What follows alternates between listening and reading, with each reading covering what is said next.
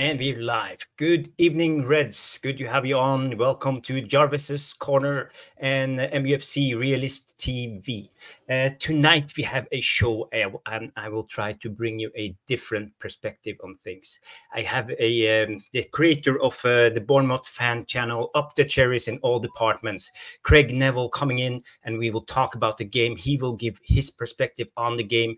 Me and Stu and Tom Journalist One will be here and try to answer and give a lot of questions to Craig. So stay tuned, and we will be back after the intro. There is nothing wrong with your television set.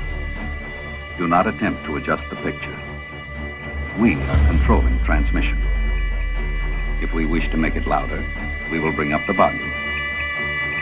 If we wish to make it softer, we will tune it to a whisper. We will control the horizontal. We will control the vertical. We can roll the image, make it flutter. We can change the focus to a soft blur, or sharpen it to crystal clarity. For the next hour, sit quietly and we will control all that you see and hear. We repeat, there is nothing wrong with your television set.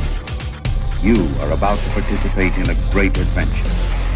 You are about to experience the awe and mystery which reaches from the inner mind to...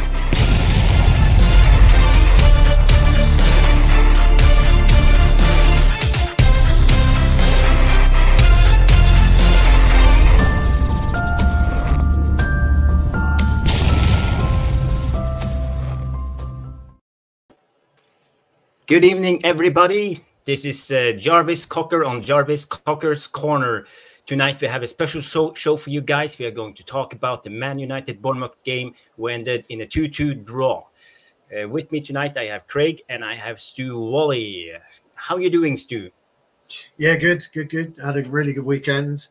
The mighty Tipton Town were back in action after a few weeks layoff, and victorious. Captains to victory by yours truly. So no, it was a really good game. Really enjoyed it. We're away again this week, actually, coming up. So yeah, quite looking forward to it. The women's team, of course, made the FA Cup final, which is terrific. I think it's the first time we've beaten Chelsea as well. So is there a Emma Hayes, Jurgen Klopp, I'm leaving type thing going on, where players are downing tools for the so-called maestros? Who knows? Who knows? Great to see loads of people in the VAR room. Good to see you, Jamie. Good to see you, Neil. Your good old friend Yala. He's here, as always. Yala is always here. Yala is always here. Yeah. Who else have we got? Who else have we got today? Let's have a quick scroll. Let's have a look. So we got Neil Driscoll as well. Ian McDonald's back. Let's see, who else have we got? Sanjay's here. I think Sanjay. Yeah, he's quite regular, isn't he, Sanjay? Yes. Yeah, I think the gaffer's in the background, which is ideal. So loads of you in the chat already, and welcome obviously to our resident Bournemouth supporter, Craig. Good to have you on board, mate. Thank you so much, Stu, and thank you for inviting me, Jarvis. It's a pleasure to be on here to discuss the weekend's controversial game, so to speak. We'll get back. I'm sure we'll get into that. Yeah. First of all, Craig, tell us a little bit about yourself, what you do, your fan channel, and which team you support. Yeah, no problem. So the channel is called UTCIAD, Up the Cherries in all departments. So what we do is we do a number of shows with former players. We also have some special guests that have come on. So for the Manchester United game, we had Gaz Whelan from the Happy Mondays. In fact, I've already done our preview for the Aston Villa game, which I'm sure you're hoping that we can win that, just in case there's an outside chance. So, yeah, I'm sure you're hoping for that. So we had Richie Neville from the Boy Band 5 on for that. So we have all these sort of guests. From where? From the Boy Band 5. 5. Yeah. Five. If you're getting down. You don't know anything about boy band music. Have you heard about New Kids on the Block? Oh no, I don't. No, I know New Kids on the Block. Yeah, I do. That's- But 5, I don't recall them. Were they any good? Yeah, they had 3 number ones. They also performed with Brian May and Roger Taylor Mm. at the Brit Awards in 2000. So, yeah, do go and check that out after the show because Yeah, I can tell live you with what, Brian May, definitely. But yeah, just say to him, Craig, your old mate Stu wants to know if you're any good. yeah, See, I shall do. I see shall what he says. See what he says. yeah, I will do. But Harry Redknapp also comes on quite a bit as well. So Excellent. yeah, we're quite well known for being Harry's resident YouTube channel, really. Oh, Superb. Excellent. that sounds really interesting. This is what I would like to do: interview a former manager or something like that. Try to figure out what's really going on behind the scenes, because it's Yeah, super interesting in a way, because we see it from one perspective, from the fan perspective, and the managers, ex-managers, ex-players have a different perspective from the inside, and this is the interesting part. And we actually had a former Man United player on the show a couple of weeks ago, Okay. and yeah, and that was fantastic. He could tell so many stories about Roy Keane and Oh, God, yeah, Solskjaer and a lot of, he's got yeah. some So great ones, hasn't excellent. yeah, he? that was Awesome. a great show. So let's just dig in and start with the show. First of all, people, if you haven't, please hit the like and subscribe if you haven't, and give us a retweet on Twitter. It will help out the channel. And then while you're at it, go and give Craig a like and up the cherries in all departments. It sounds like a good channel. I just watched half a show right now, just to see your perspective a little bit, so I'm prepared for what's coming. Yeah. Oh, something happened with my screen. Yeah, we're good. We're good. Yeah, Yeah. you're good. So first of all, Craig, can Yeah. you tell us a little bit of how you saw the game, the draw, 2-2 draw against Man United? So prior to the game, I did say that a draw would be a good result. I did think Eric Ten Hag was going to um, play to stop what happened at Old Trafford. What we did at Old Trafford is, like we said before, we pressed Manchester United high. We caused problems at the back. To be honest, it's one of the best performances I've seen from our Premier League years, without a Mm. shadow of a doubt, up at Old Trafford. A lot of people did say, well, Man United were poor that day. I don't take that. I think that we were, outstanding. And I thought we had played a very, very good game. Um, the lineup was as I thought it was going to be. There was no real big surprises. Just the positioning of certain players was a little bit different than what I Mhm. expected. I was surprised to see Sinistera playing, to be fair. But, I think in hindsight, that decision shouldn't have been made to play him. Of course, he did come off fairly early, but we started the game very, very well. And of course, Solanke, a very Yeah. well taken goal. Very, very well taken goal. Of course, Bruno Fernandes's goal. It, it sat up perfectly for him.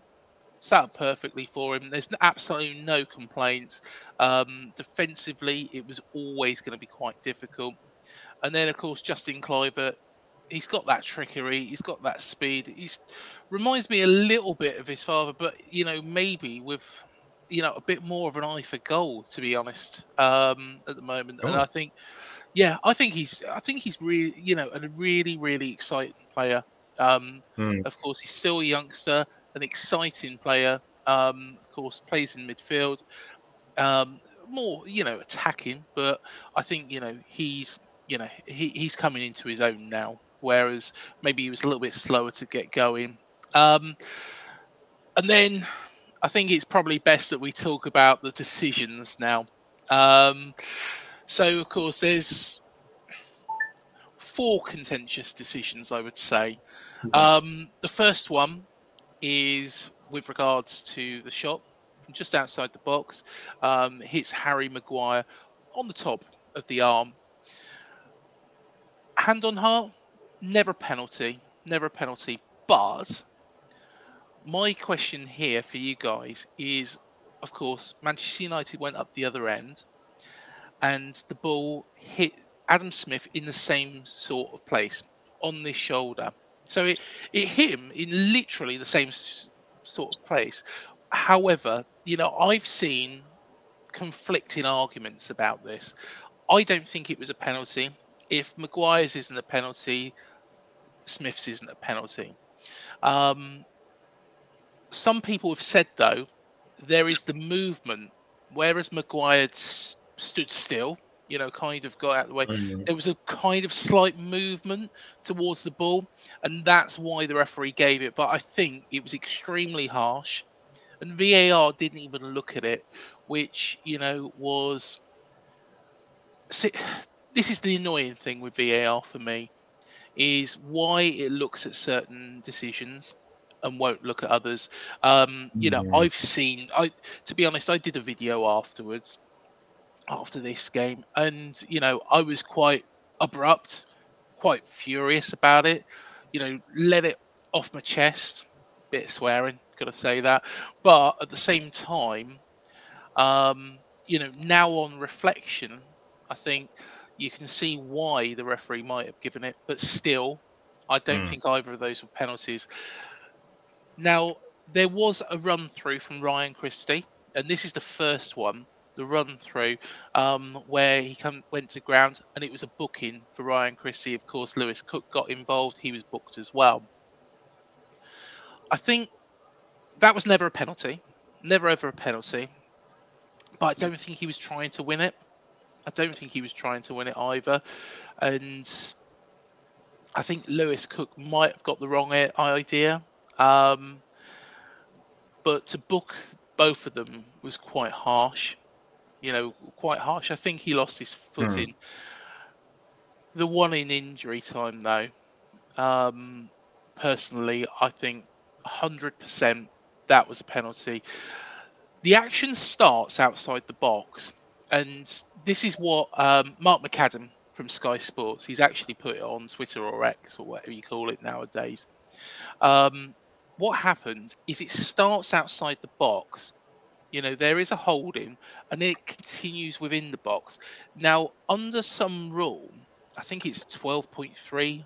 I'll double check that, but under that rule, if that action continues into the box, that's actually a penalty.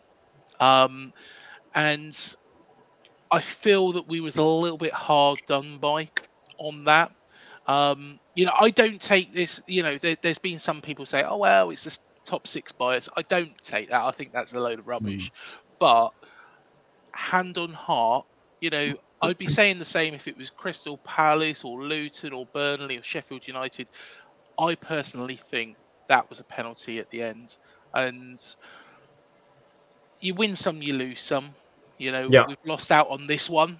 At the end of the day, it's hard to take because I've got to be honest. At that point, I thought we can do the double over Man United. This is a big achievement, you know.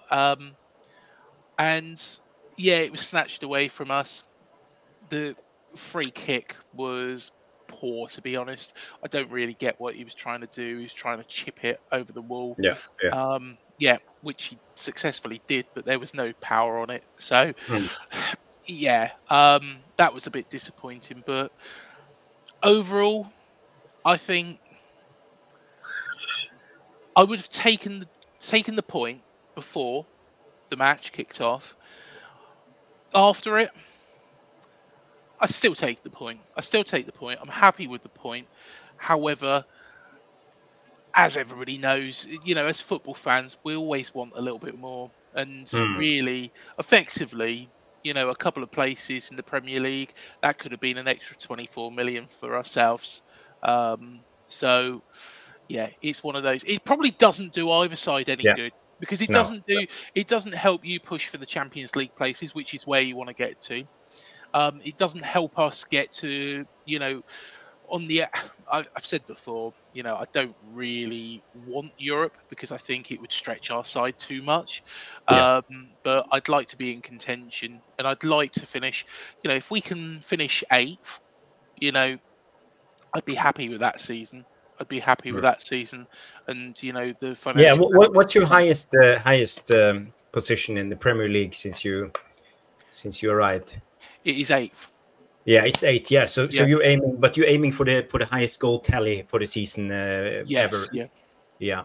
Yeah. So That's pretty impressive, and as I mentioned, we did a for people who don't know, we did a preview on All for United together, you and I, and we talked about it, and you know, I said in that preview I have a lot of respect for Bournemouth and how they are set up as a team. I think they look very solid, and their manager Andoni Iraola, you know, he's an astute manager, tactical, and I yeah. like how he set up his team, and he has built a very solid foundation of this Bournemouth team at the moment. So before the game, I was my prediction was draw 1-1, but I wasn't far away from that draw, and we could easily have lost the game at the end of the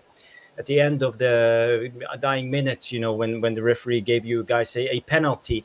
But this is why I want you as a guest, because I want a different perspective. But I want to dig more, because these episodes we all talked about them. I want to dig more into how this team was set up, what Andoni Iraola did tactically to neutralize Ten Hag's transition play and directness, you know, and to stop our attacks. But before we go to that, Rushmano, the legend. Rushmano, the legend. Oh my God, 20 gifted memberships from Rushmano. Thank you very much, Rushmano. That's fantastic. And you get to see Mr. John Lennon in his blue glasses. You do indeed. Where's your old whistle? Where's it gone? It's broke. I only have this. It's embarrassing. It's embarrassing. Rushmano, I'll apologise on Jarvis's behalf. Terrible, that is. Terrible. Thank you very much, old friend. Fantastic, Rushmano. I have to open this to read the new members. Give me 2 seconds. Sorry for the delay. Yes, okay. We have 20 new members, and we are starting with the Vutinator. One new member. Big up, Vutinator. Thomas Svedios, Nick Kandugan, Riot V, Alien Tenno, Nurturable, Ed Barrett, Pig Ricer, Simon Davis, Richard Trotsky, Johan, MFC, Mattis Corner. Oh, Mattis Corner. Sam V. George, Steve Brown, Verona Viana, Leo, Weiss Leo, and Farad SB, Ronan Joshi, Kevin McGee, Dwayne Blackwood, oh, so many, MLK, Miba Vongwe, and Manchester 7. Welcome to the club, 20 new members to the MUFC Realist TV team. Remember to thank Rushmano. Before we go back to Craig on the tactical parts from Iraola, I'm interested to hearing Stu's take on it. What did Ten Hag do in this game? How did he set up his team, and what did he prefer? What was his actual game plan? Because it didn't seem to work.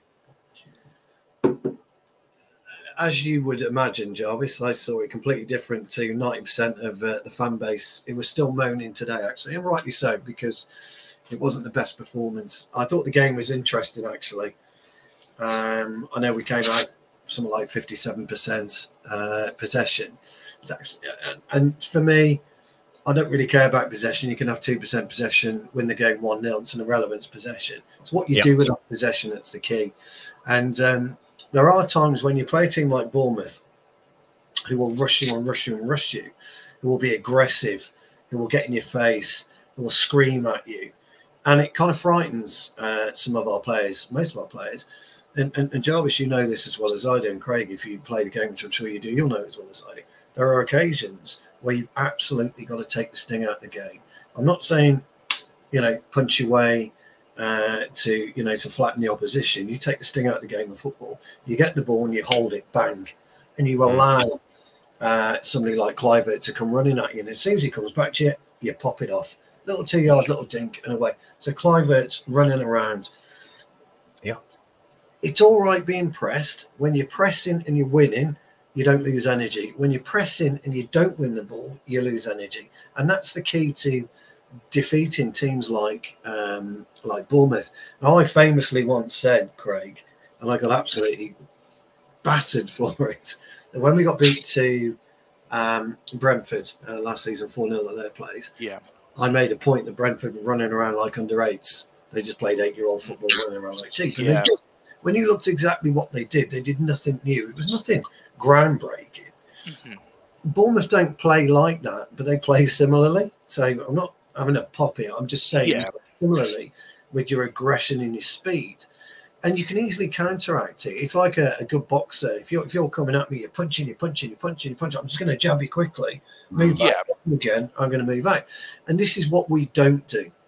We don't do this very well at all. We got the actual players to be able to do it. I'm not talking about our back four, but Casemiro, he doesn't need to run at 50 miles an hour anymore. He needs to get it. He needs to pop it off. Straight to Bruno. Just get it and just pop it off. Once you start taking the sting out of a game of football and you disrupt what you were doing, I'm not saying you didn't have a plan B or a plan C. I'm just saying once you disrupt the opposition, you then play yourself back into the game. And we didn't do that. I think you're right. I think we got lucky to an extent with Bruno's goals, to be fair. I don't take issue with you on the penalties at all. Actually, I kind of like your description. I think you're right. I said to Jarvis knows me. Don't sit on the fence. People know me on here. I don't sit on the fence. I thought we got very, very lucky with our spot kick. I understand what they were talking about with the motion. I get it. I do. I understand the motion, and I think Jarvis, when he was on the review show, made a point about the motion side of it. I get it. I understand it. But I don't like handball anyway. I don't like that nobody knows what's handball anymore. Nobody's got a clue. I don't care what anyone says. Nobody's got a clue. Whether it touches him here, whether it touches him here, whether his hand's here, whether it's here, nobody's got a clue. I just don't get. Now, I'm still playing, Craig, so I know that momentum will carry my arm, and there's nothing I can do about it. If I'm trying to stabilize myself, I'm trying to position myself in a specific area, I know that my arm's going to flap around or loose, or I'm going to grab somebody with it, because that's just the way that it is. So, kind of agree with you on both on that one. I don't think it was a penalty. Would I have taken it as a Manchester United fan? Absolutely. Would you have taken as a Bournemouth fan? Absolutely. But that's football. No, I've got no issue with that. But I do like a fan of the opposition, and I do like our VAR room because they're very, very fair. Our supporters and our subscribers, very, very fair. And you will find that most people would be very, very awkward about that particular penalty. What I would say about the final one with Christian, I'm going to tell you something now as a defender. God, Camboire, if he'd stood up, Christie would have bounced off him. And we would have got the free kick. As stupid as that sounds. And it's all about momentum. I'm not saying Camboire is a big, strong, powerful man. It's all about momentum. If he'd stood himself just slightly to the right or the left, but he got his legs kind of spread like that, Christie would have just bounced off him. And he would have done that with anyone because of the pace that he was going at.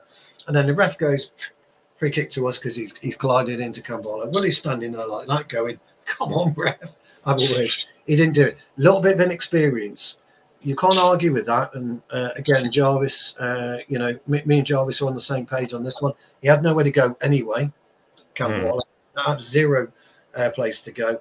But it's unfair of me to criticise him. It really is, and I'm not criticising him. But I think if he thought about it, which he would have done on Sunday and today, he would have thought about what he was going to do again, and would he do it differently this time? He would have. You wouldn't have this contentious. And I'm with you, by the way. You're right. By the letter of the law, if it starts outside the penalty area and it ends inside the penalty area, we've seen it hundreds and hundreds of times. So I just felt that Camboire at that particular time just showed a little bit of inexperience. Was there a deserved victor in the game? This is where I see it different. I don't think there was. No. Again, I'm not going to pop at Bournemouth. I'm not. I just didn't think there was a deserved victor. I don't think you did enough when you were on top. I don't think you were clinical enough when you were on top. And I actually think the play you were talking about, Sinestri. Sinister. Sorry. Sinister. Sinister. I thought he was terrific. You obviously know more about him than me. Oh, sorry, Senesi in defence. Oh, sorry. Yes, sorry. yes. Sorry. My apologies then. No, that's all right. I thought he was terrific. I thought he was absolutely Yeah. terrific. And the problem is, and I go again about our lack of aggression. I'd have absolutely slammed him into Rosehead. No offence. I'd have just put him into Rosehead, ask the question of him, and see what he's got. See if he's going to answer your question. We don't do that. I don't know whether it's modern day football or not, but you know, I don't get it. You know, for me, it doesn't make sense. That's what I would do when you've got danger. Same with Kluivert. It's quite slight. Yes, It's not a bad thing. Do something with him. Just make him answer a question that you're asking of him. One thing I will go with, and I think Jarvis is absolutely right. I'm massively impressed with your gaffer. You're massively impressed with him. He's put together a side of workhorses that's got a lot of skill, a lot of passion. You're quite direct at times, but you do play out from the back on occasions. I thought you were a bit more direct, which is fine. I've got no issue with that because you go and do what you can to win a game of football.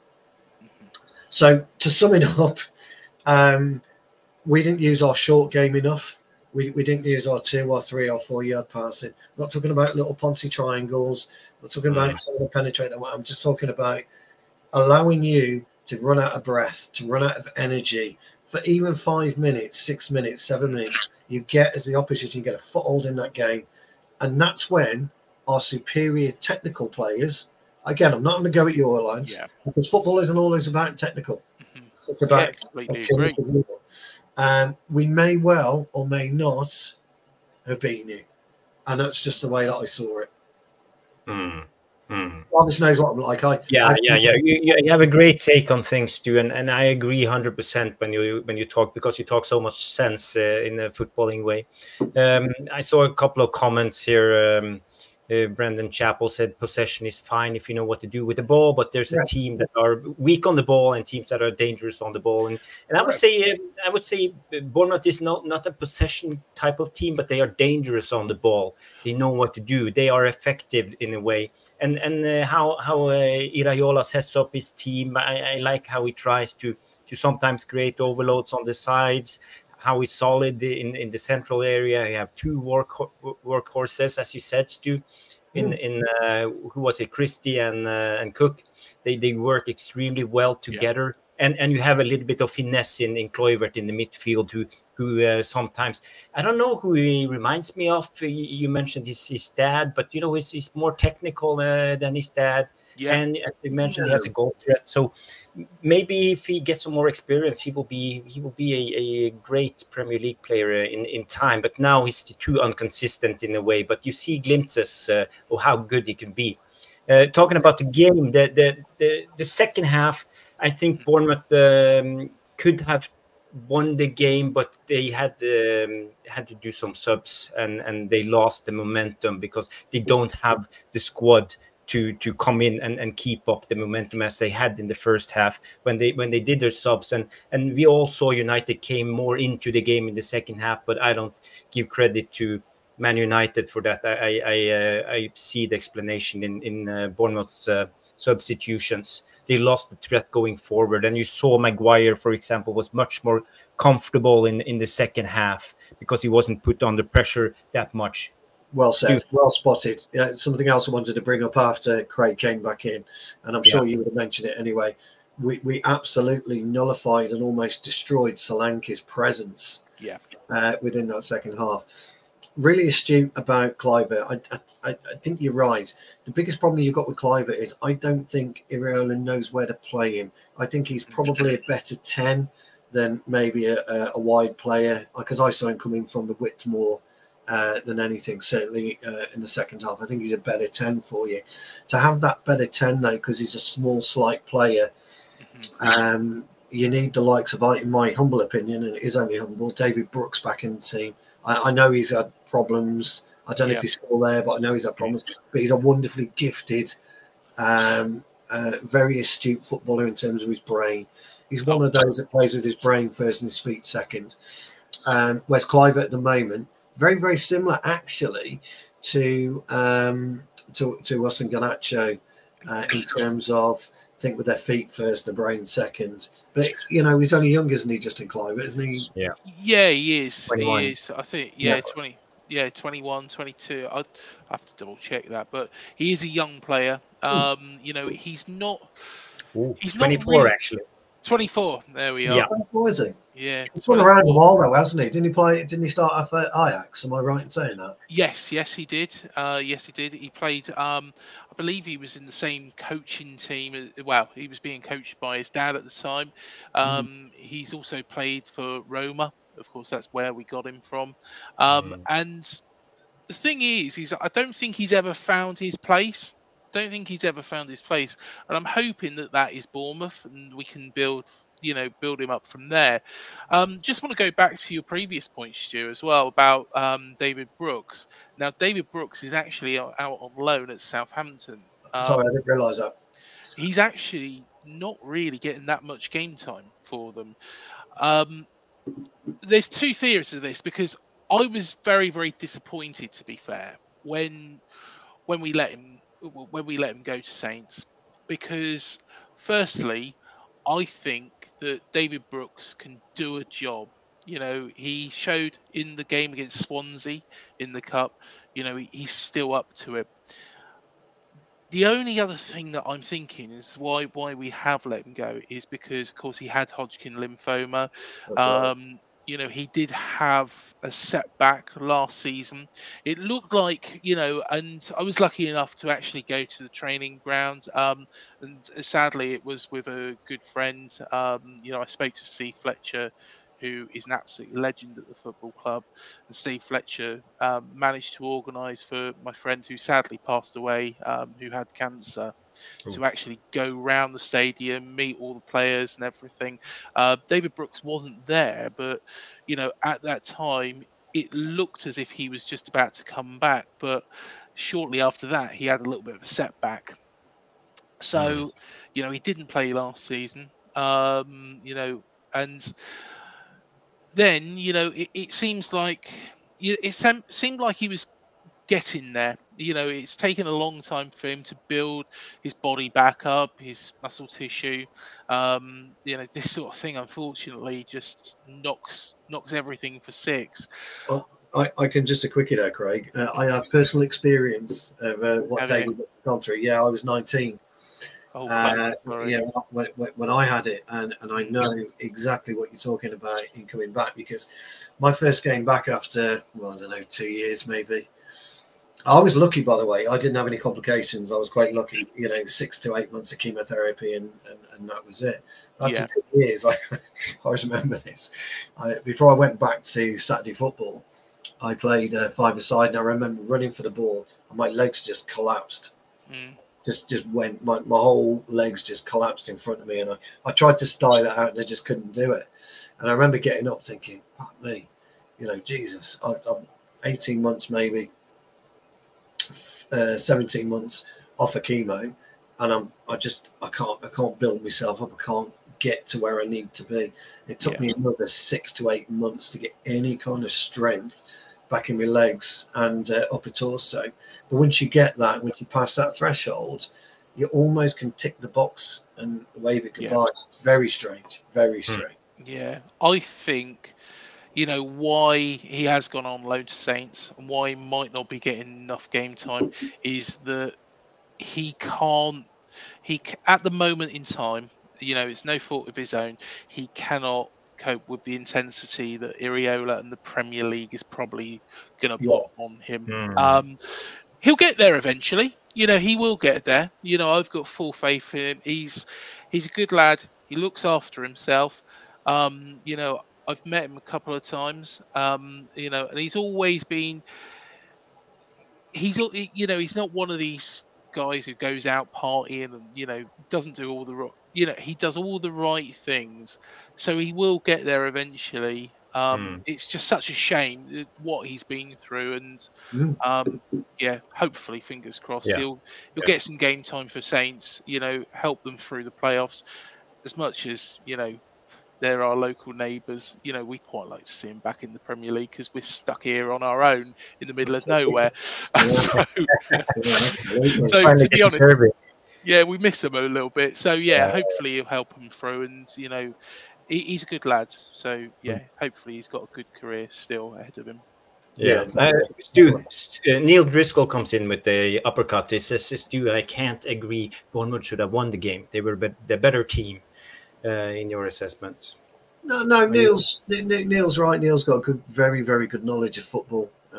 He's been watching football slightly longer than I have, and so that's, you know, I can accept Neil's opinion, and I've got no issues with it at all. No problem. Yeah, and on that take, we have a cherry in the chat. Matthew Harrison comes in and they said Bournemouth were the better side, robbed as we should have had the penalty. But if you said at start of the season we would have had 4 points off United, I would take it all day.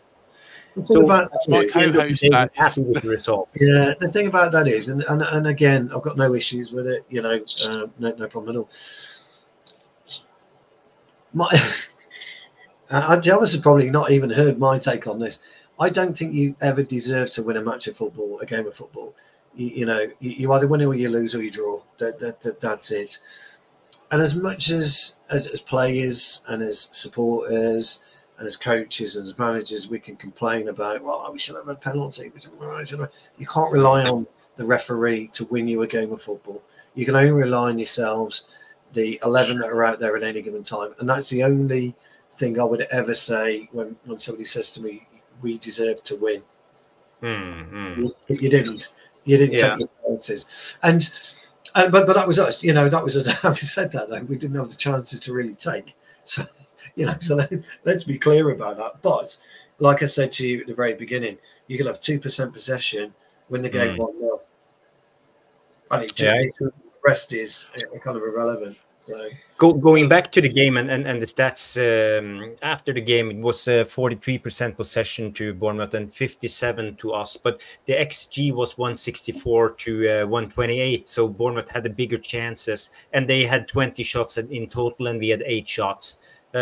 So in a way, I would say Bournemouth was the better team, but they didn't have enough to win the game, but they had their chances. And I would say we only had 2 shots on target that game. Plus, we only had 2 critical, didn't we? We only had 2 critical shots. What was Bournemouth's critical shot count? They had 5, but the biggest one that didn't score was a header in the crossbar. I think it was from the left back Kirkus, and he had another opportunity, but they went over the header. Yeah. So they could have been up 2-0 to 3-1 at halftime at least. Do you agree, Craig? Yeah, I think, you know, we actually said in a preview that we were both on before the game that we was going to get chances, and one of Manchester United's failings this season has been, you know, how many opportunities that you've given away. You know, 90 shots against Liverpool, you know, is a bad statistic. But that said, Manchester United haven't been beaten by Liverpool this season. So it shows that there is enough firepower moving forwards. But I'd be very, very concerned, you know, as a Manchester United fan, you know, with regards to those statistics, because, you know, Manchester United is still, for me, the biggest club in this country. I'm not just saying that because I'm here, but they are still the biggest club in this country in terms of history, you know, in terms of what they've done in the Premier League, and so on and so forth. I'm sure throughout the years, you probably haven't had a time like this where you are suffering so many shots. And I think part of that has to come from not so much the defence, but also the midfield, because the defence seems to be holding it out. It seems to be that, you know, the midfield is kind of losing the position there, and that is opening yourselves up. Would you agree with me on that front? Yeah, I mean, we don't press at the back at the top end of the pitch, so we drop deep. So we almost drop deep to I don't know, probably the halfway line at times, Yeah. and we allow the opposition to go. The shot thing is really interesting because I only look at it from a critical point of view. How many critical shots we conceded, and that's anywhere within the goal frame, save or a goal. People always say to me, "Oh, you've conceded 20 shots. You know, how many were on target?" That's always my question. How many are on target? I don't care. How many are on target? Because when I'm out there and I'm on the pitch, I'm looking at the critical side of it. Yeah. Always looking at the critical side of it. If somebody's pinging one from 25 yards and it goes over, whatever, mate. Not interested. Don't care. Doesn't interest me. But if somebody's pinging one from 25 yards and it's the bar, it's the post, and the keeper's got to save it, then we've got problems. You've got to deal with that. Okay. So it's always the critical area for me. But your point actually, and Jarvis loves this because he makes this point all the time, and I'm going to let Jarvis explain it in a bit more detail. But he will talk to you about the distance between our attackers, our midfielders, and our defenders. So when Jarvis and me first started talking, I would always talk about the yardage between our midfielders, our defenders. The yardage between our defenders and David De Gea at the time was always about 10 yards. It's a bit different with Onana, we don't have to talk about that. But Jarvis will talk to you about the yardage, 10, 15 yards, whatever it is, between attack and midfield and defence. And that's an area of concern for us right now. Yeah, but the thing is, you have the stretch horizontal, and you have them both ways. You know, it's about being compact in the modern day football, because you have to run a lot and stay compact all the time. Because you know it's easier to hit a 10-yard pass than a 30-yard pass, basically. So it comes down to simple things. Going back a little bit to the game, when it comes to the first half, I noticed one thing, that Solanke dropped down a lot, and to receive the ball, but he didn't try to turn with the ball and do difficult things. He was always making it easy, like a bounce pass or layoff, and started the attack easy, and that's why Bournemouth is so effective. And for me, that was one of my biggest critics of Ten Hag after the game, because for me, as I would say a normal guy watching football, I saw it right away that Solanke was so involved in Bournemouth's build-up all the time. But we didn't do anything because he had two choices. You could either drop Casemiro and put him on Solanke and stop, block the passing lanes, or he could be more aggressive with one of the center back to push him up. But we did neither of the things. And this is a big problem with me and Ten Hag, because I see his in-game management as not good enough to react to certain things that happens on the pitch that are vital for how the outcome of the game is. But the second half, Solanke didn't have so much to work with, and I think they were a little bit more aware. But I think also I think he's have a slight injury, Solanke, so he wasn't as mobile in the second half. He was more standing static. Yeah, he's had this injury, and I noticed it against the in the Luton game. I did mention it as well in the preview. You know, of course, we won that game 4-3. I think they're trying to get him to the end of the season, but you know, in that game, it was a case he kept touching his left thigh, and I thought, oh, why is he doing that? You know, it seems like there's some sort of pull or some sort of tension there. So the physios are doing a good job to keep him going, but the thing is that going to cause more trouble, you know, moving forwards? Now, the problem we do have is without Solanke, we have got Enisu now, who has come in from Getafe. You know, Isn't Billing a striker? He can play in that role, but you know, he's better just behind. So just behind Solanke. You know, I thought he did very, very well the other day against Crystal Palace, but for some reason, you know, Iriola doesn't choose to play him all the time. But one thing I would say with Solanke is, and this is a criticism of Ten Hag, of course, Solanke did that in the game at Old Trafford, dropped back, and he's done that all season against so many teams, dropping back into a position. He does the easy stuff. You know, he doesn't do anything dramatic, which, you know, maybe Billing you could criticise for trying to be a little bit more clever with the ball. Solanke does do the easy stuff, and then, you know, he's in the right place at the right time. Yeah. That's why I think he's so highly rated, and why, so many teams are being, you know, linked with him, really, because Mm. he's not flamboyant. He's not flamboyant. He's just he's a clever striker. He's a clever striker, and Mm. really, I think he should get the nods for the England I team, to just be want to perfectly add, honest. Craig, when it comes to a clever striker, because you see Yeah. Højlund in a way when he plays, he tries Yes. to do the same thing. He tries to drop down, but Højlund is not experienced enough to do the simple things. Mhm. Often, when he received the ball, he tried to wrestle with the center back, hold on to the ball a little bit too long, Yeah. and sometimes he loses the ball. But you see Solanke, he receives the ball, he's clever, just a simple layoff, simple bounce pass, and we move, pass and move. That's how we do it. And I would like Højlund to take the next step in his build-up play, trying to be more of a creator. It's an interesting subject, that because from the centre half's position, if you're allowing Solanke to do that, you're doing it because he's going away from goal. So you always thought as a centre half, he's moving away from goal. That means he's then got to turn. So if he's moved out 5 yards, he's got to turn. He's got to gain that 5 yards, and you're already in position. Okay, that's fine. But as you say, he's quite clever. So you kind of, as a centre half, you kind of want to tug his shirt a little bit. You kind of want to drop the elbow down his spine a little bit, make him turn around. What are you doing? And it kind of dislodges confidence in many ways.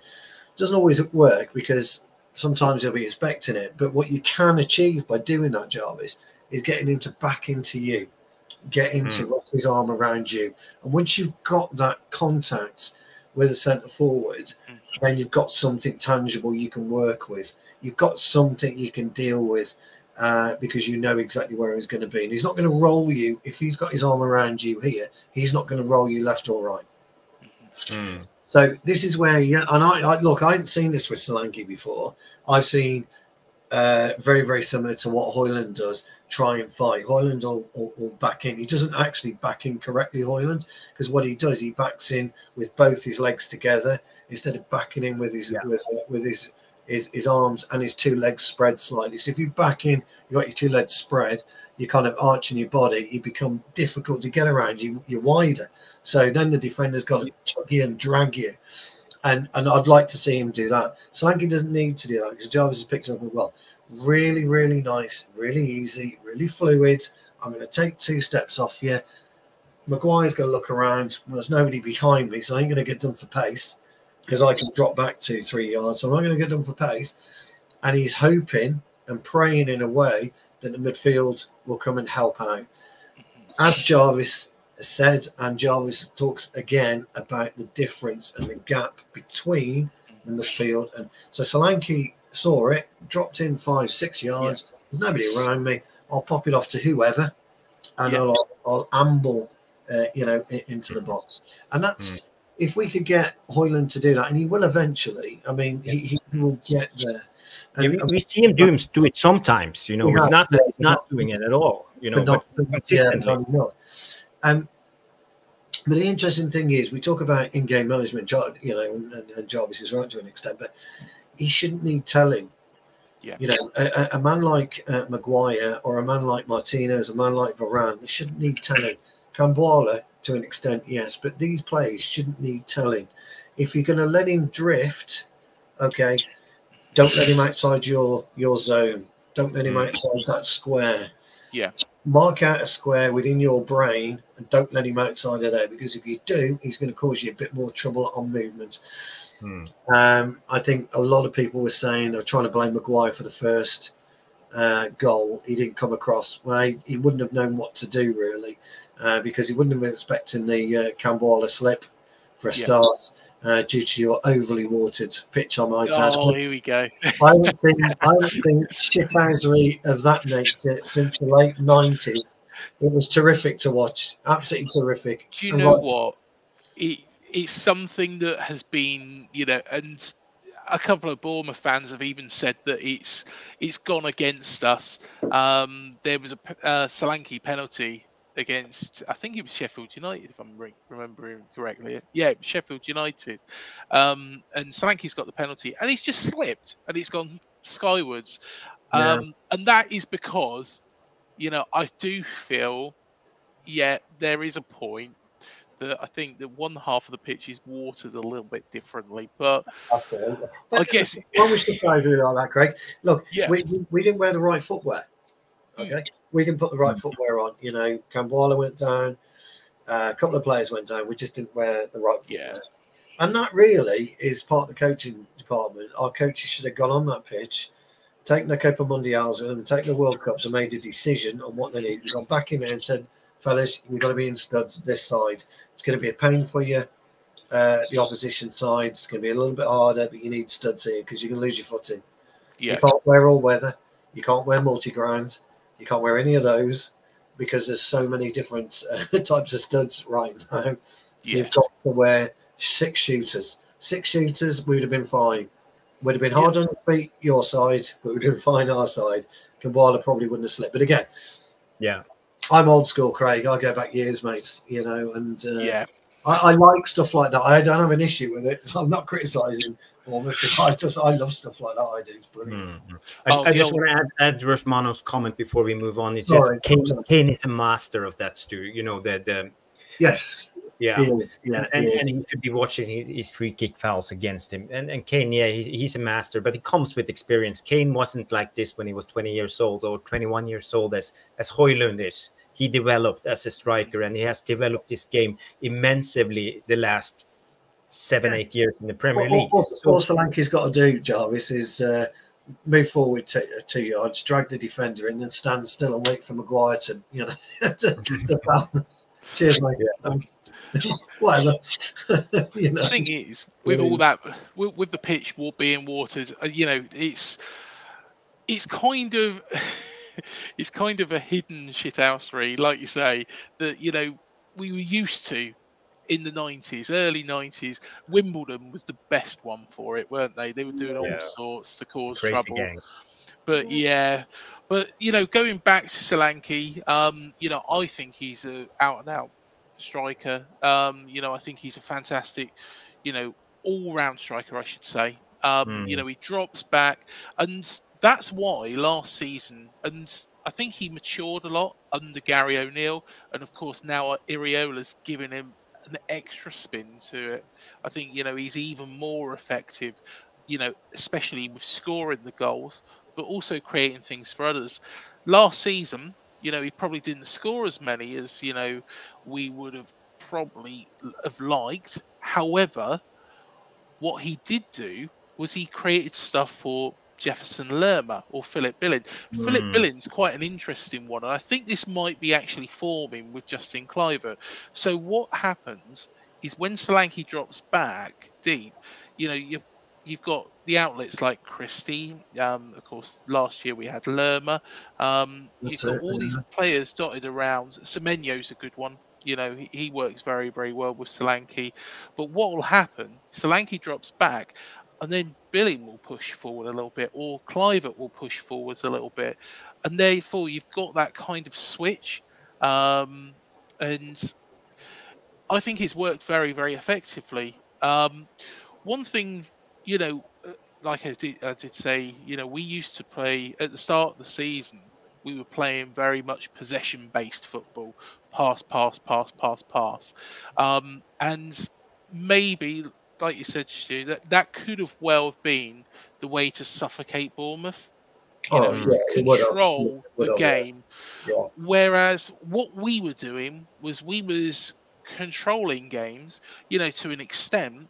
That game at Everton at Goodison Park, we controlled for large periods of the game. It's just because we made stupid mistakes at the back. Whereas this, after the Burnley game, and what you saw, implemented so well, so quickly at Old Trafford, was this press from the front. So I don't know if you remember, it was our kickoff, and it went straight in to the top right hand corner of none of the Bournemouth players were there, but of course then you've got to come back at us and already some of our players, you've got Solanke, you've got Christie, they're already pushing, you know, forwards to put pressure on the Manchester United defence from kickoff. That doesn't always work. We did try that against Brighton and it failed miserably. You know, 16 seconds from kickoff, we conceded our own kickoff. How you do that, I don't know, but but I think Iriola was still implementing, you know, his game plan at that time, and I think he's got it to a T now. But I think Ten Hag did react to it a little bit better than he did at Old Trafford, but still, you know, controlling things in midfield, suffocating us. You know, let's be fair. You know, I'm not going to turn around and say we've got better players than Manchester United because I don't think we do.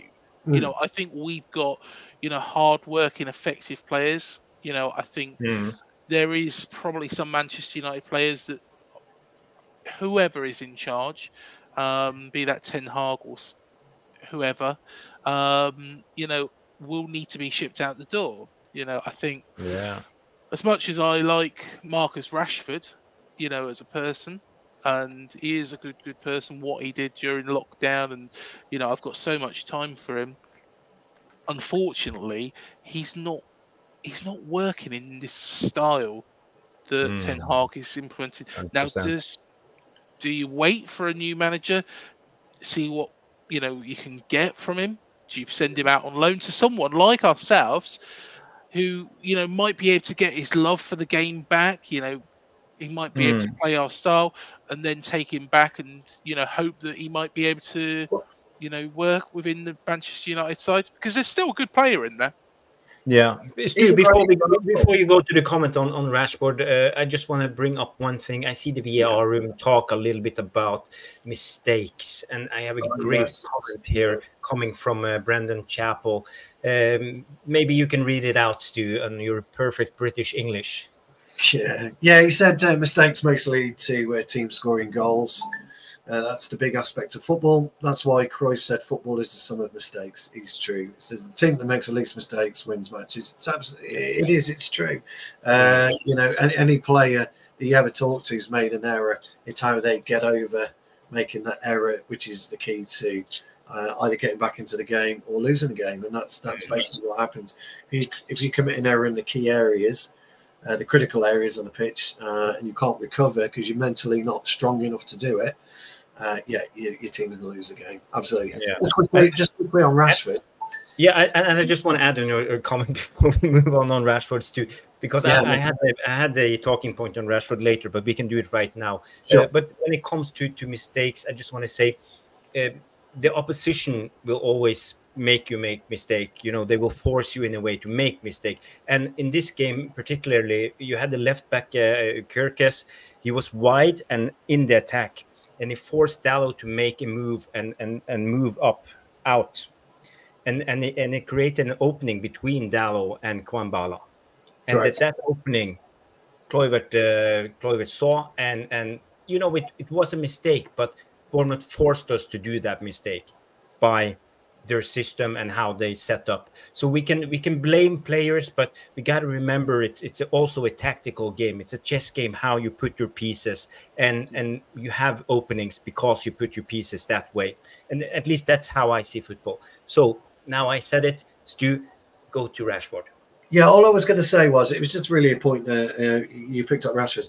There's two types of arrogance in football. There's arrogance that allow you, like Eric Cantona, to walk into a room, stick your fingers up to anybody you like, and go out there and perform. And there's a second type of arrogance which thinks well, you know, I've already made it, and that arrogance completely shrouds what it was that made you the player, what it was that made you understand and want to love football. Because when you look at Rashford in particular, people don't care about the past; they only talk about the present. What you talk about during COVID, that's gone now. Nobody speaks about that in our fan base. Nobody speaks about it in the press. Nobody speaks about it at all. Football's all about the here and now, and this arrogance that you've already made it is the mother of all fuck ups in football. It really is, and we've got too many of these types of players that have come through our club just recently. and actually over the last 10 years, that won't allow them to kick on. Rashford should have been at Real Madrid should have been coming and knocking on our door regularly for somebody like Rashford, because he does have a talent. He just refuses to use it. I don't know whether going to PSG, you might get 40 million for him now. Who knows? Would be warranted. You've got a similar issue with Lingard, for example, another one who thinks he thought he made it and he was too arrogant, but it was the wrong type of arrogance, and it's not working for Right and Soul. So what you need is for him and the people around him to kind of wind his neck in a little bit and try and reevaluate what they want from the game. He's best off right now, Rashford, retiring completely. Just retiring from the game, because he's no use to anybody. He's not even a use to himself. When he gets up in the morning, he jumps into his Merc or he jumps into his whatever car he's driving. He drives to the training ground and he's got his poncy little wash bag with him, like they all have nowadays. They walk in with their Louis Vuitton this and their Gucci that. They get to the dressing room, all their kit's laid out for them. They don't know what life's about, And when you hear about, Ten Hag's lost the dressing room, Ten Hag shouldn't be doing this, Ten Hag shouldn't be doing, fuck them. You're grown men. If you can't take criticism, public criticism, then you're in the wrong game. You want all this adulation. You love the public adulation you're getting. Well, unfortunately, it comes for both. So people like, somebody like Rashford, Sancho's another one. I mean, crikey, Martial, all these types of players that, they should really, if I was them, if I was in their shoes, I'd be embarrassed, really, to get up in the morning and go to training. I'd be embarrassed because they're clearly not working. They clearly can't be bothered. And Ten Hag, in my opinion, does the right thing by calling these players out. And whether fans like it or not, it's just my opinion. And I think it's right. When you're a professional footballer, as Lucky Singh says, you take the rough with the smooth. You absolutely take the rough with the smooth. And we aren't doing that. When you look at the players that you've got, winning 25, 30, 40, maybe 50 grand a week, then it's different, because they're playing for everything. They're playing for pride. They're playing for the families. They're playing for the club. They're playing for the fans. And somebody like Solanke, sorry to say this, I think he'll be at Aston Villa next year, by the way, because I think Watkins is going to move. And I think Solanke is perfect for Villa. He'll be the perfect foil for Villa. He really will. He would have earned that move, though. And I would imagine as fans, you'd think, you know what, fair play to him. He's been here for 2, 3, 4 seasons, and he's given us all for those 4 seasons, 3 seasons, however long he's been with you. You go with our blessing. Rashford, fucking hell, there'll be a fucking parade for when he goes, because we just haven't got this. We just don't have the mentality anymore to want to win, because individually we've got players that can compete and can play when they want to play. And that's it's all about, and I say this all the time, by the way, and I have people don't like it when I say it, but you're the only one that can determine what happens on the football pitch. You can have all the coaching in the world, if players are coached nowadays, which we know they're not. In fact, I think Eric Dyer came out and said that Postecoglou doesn't bother coaching. Sir Alex Ferguson didn't bother coaching. He demands and he trusts players know what to do when they're out there, which is absolutely right. And so if you have a player in your dressing room that needs motivating, fuck him off. Because nobody should need motivated. Nobody. Jarvis would walk to Old Trafford tomorrow. Do it for free. You do it for Bournemouth. You do it for free. You don't need that motivation. And unfortunately, player power today, until somebody absolutely puts a hammer and nail in a coffin on it, it's just going to get worse. And we, as a club, and Manchester United, now need to do that. To be honest, actually, that all makes perfect sense. Cast our minds back to when Eddie Howe was in charge of this team. Now, of course, the story goes, we was on -17, League Two. We were, in the ship, put nicely. We had bailiffs at the door. You know, we were signing players on free, signing players on loan. We bought back Steve Fletcher, who is an absolute legend. But one thing with Eddie Howe is, and this was the core thing from when I've met him, when I've met people around him as well, is that Eddie Howe had a type of player, and that player had to be a uber professional. They had to be dedicated to the cause. Somebody like Mark Pugh, who was signed from Hereford United for literally peanuts. You know, I love to use Harry Arter as an example, but of course he did go a little bit off the boil towards the end of his time here. Yeah, he did, didn't he? Yeah, yeah. Yeah. But when you look at the majority of that team, you know, that, you know, through Eddie Howe's time, that team was uber professional, dedicated to the cause. There was people that did let him down, and unfortunately, one of those players, Ryan Fraser, you know, basically, was an absolute disgrace during the COVID period. You know, refused to sign an extension because he thought that he was going to get a move to Arsenal. That was the talk. That he was going to get his move to Arsenal. You know, it didn't happen in the end. He went to Newcastle, and then of course Eddie turned up there, where Eddie, you know, from when I've met him, he gives people, you know, he gave players second, third, fourth chances. Oh, gave Jordan Ibe about 10 chances, but he knew when enough was enough. And those players, the majority of the players that he had would be uber dedicated. And when he was signing players, that was, you know, the key attribute. You might have failings, but if you are going to run through walls for this football club, then you're a player that I do want. I think that went a little bit downhill with Scott Parker, but Gary O'Neill, and of course now Andoni Iraola, I think they've both got that back. Iraola is, of course, a Basque manager like Unai Emery, Xabi Alonso, Mikel Arteta, and I think they ask for. There's a reason, you know, and without going too much into it, there's a reason why Aaron Ramsdale has basically been dropped by Arteta, because the professionalism seems to have dropped a bit. You know, I like Aaron, but I think, you know, maybe his professionalism has dropped a little bit. Maybe he has got a little bit above his station. So he's dropped him, you know, and I think that's fair enough. And I think the Basque way and the Basque style of management is just like that. That's why Aston Villa are doing so well. That's why Aston Villa are doing so well under Unai Emery rather than Steven Gerrard, because it's a focused approach and it's, you know, a dedicated approach. And you don't have these players like Marcus Rashford, you know, Sancho. Those players should be able to walk into any team in this division, but they've let themselves down. And unfortunately, Rashford has let Manchester United down. Does he go out on loan?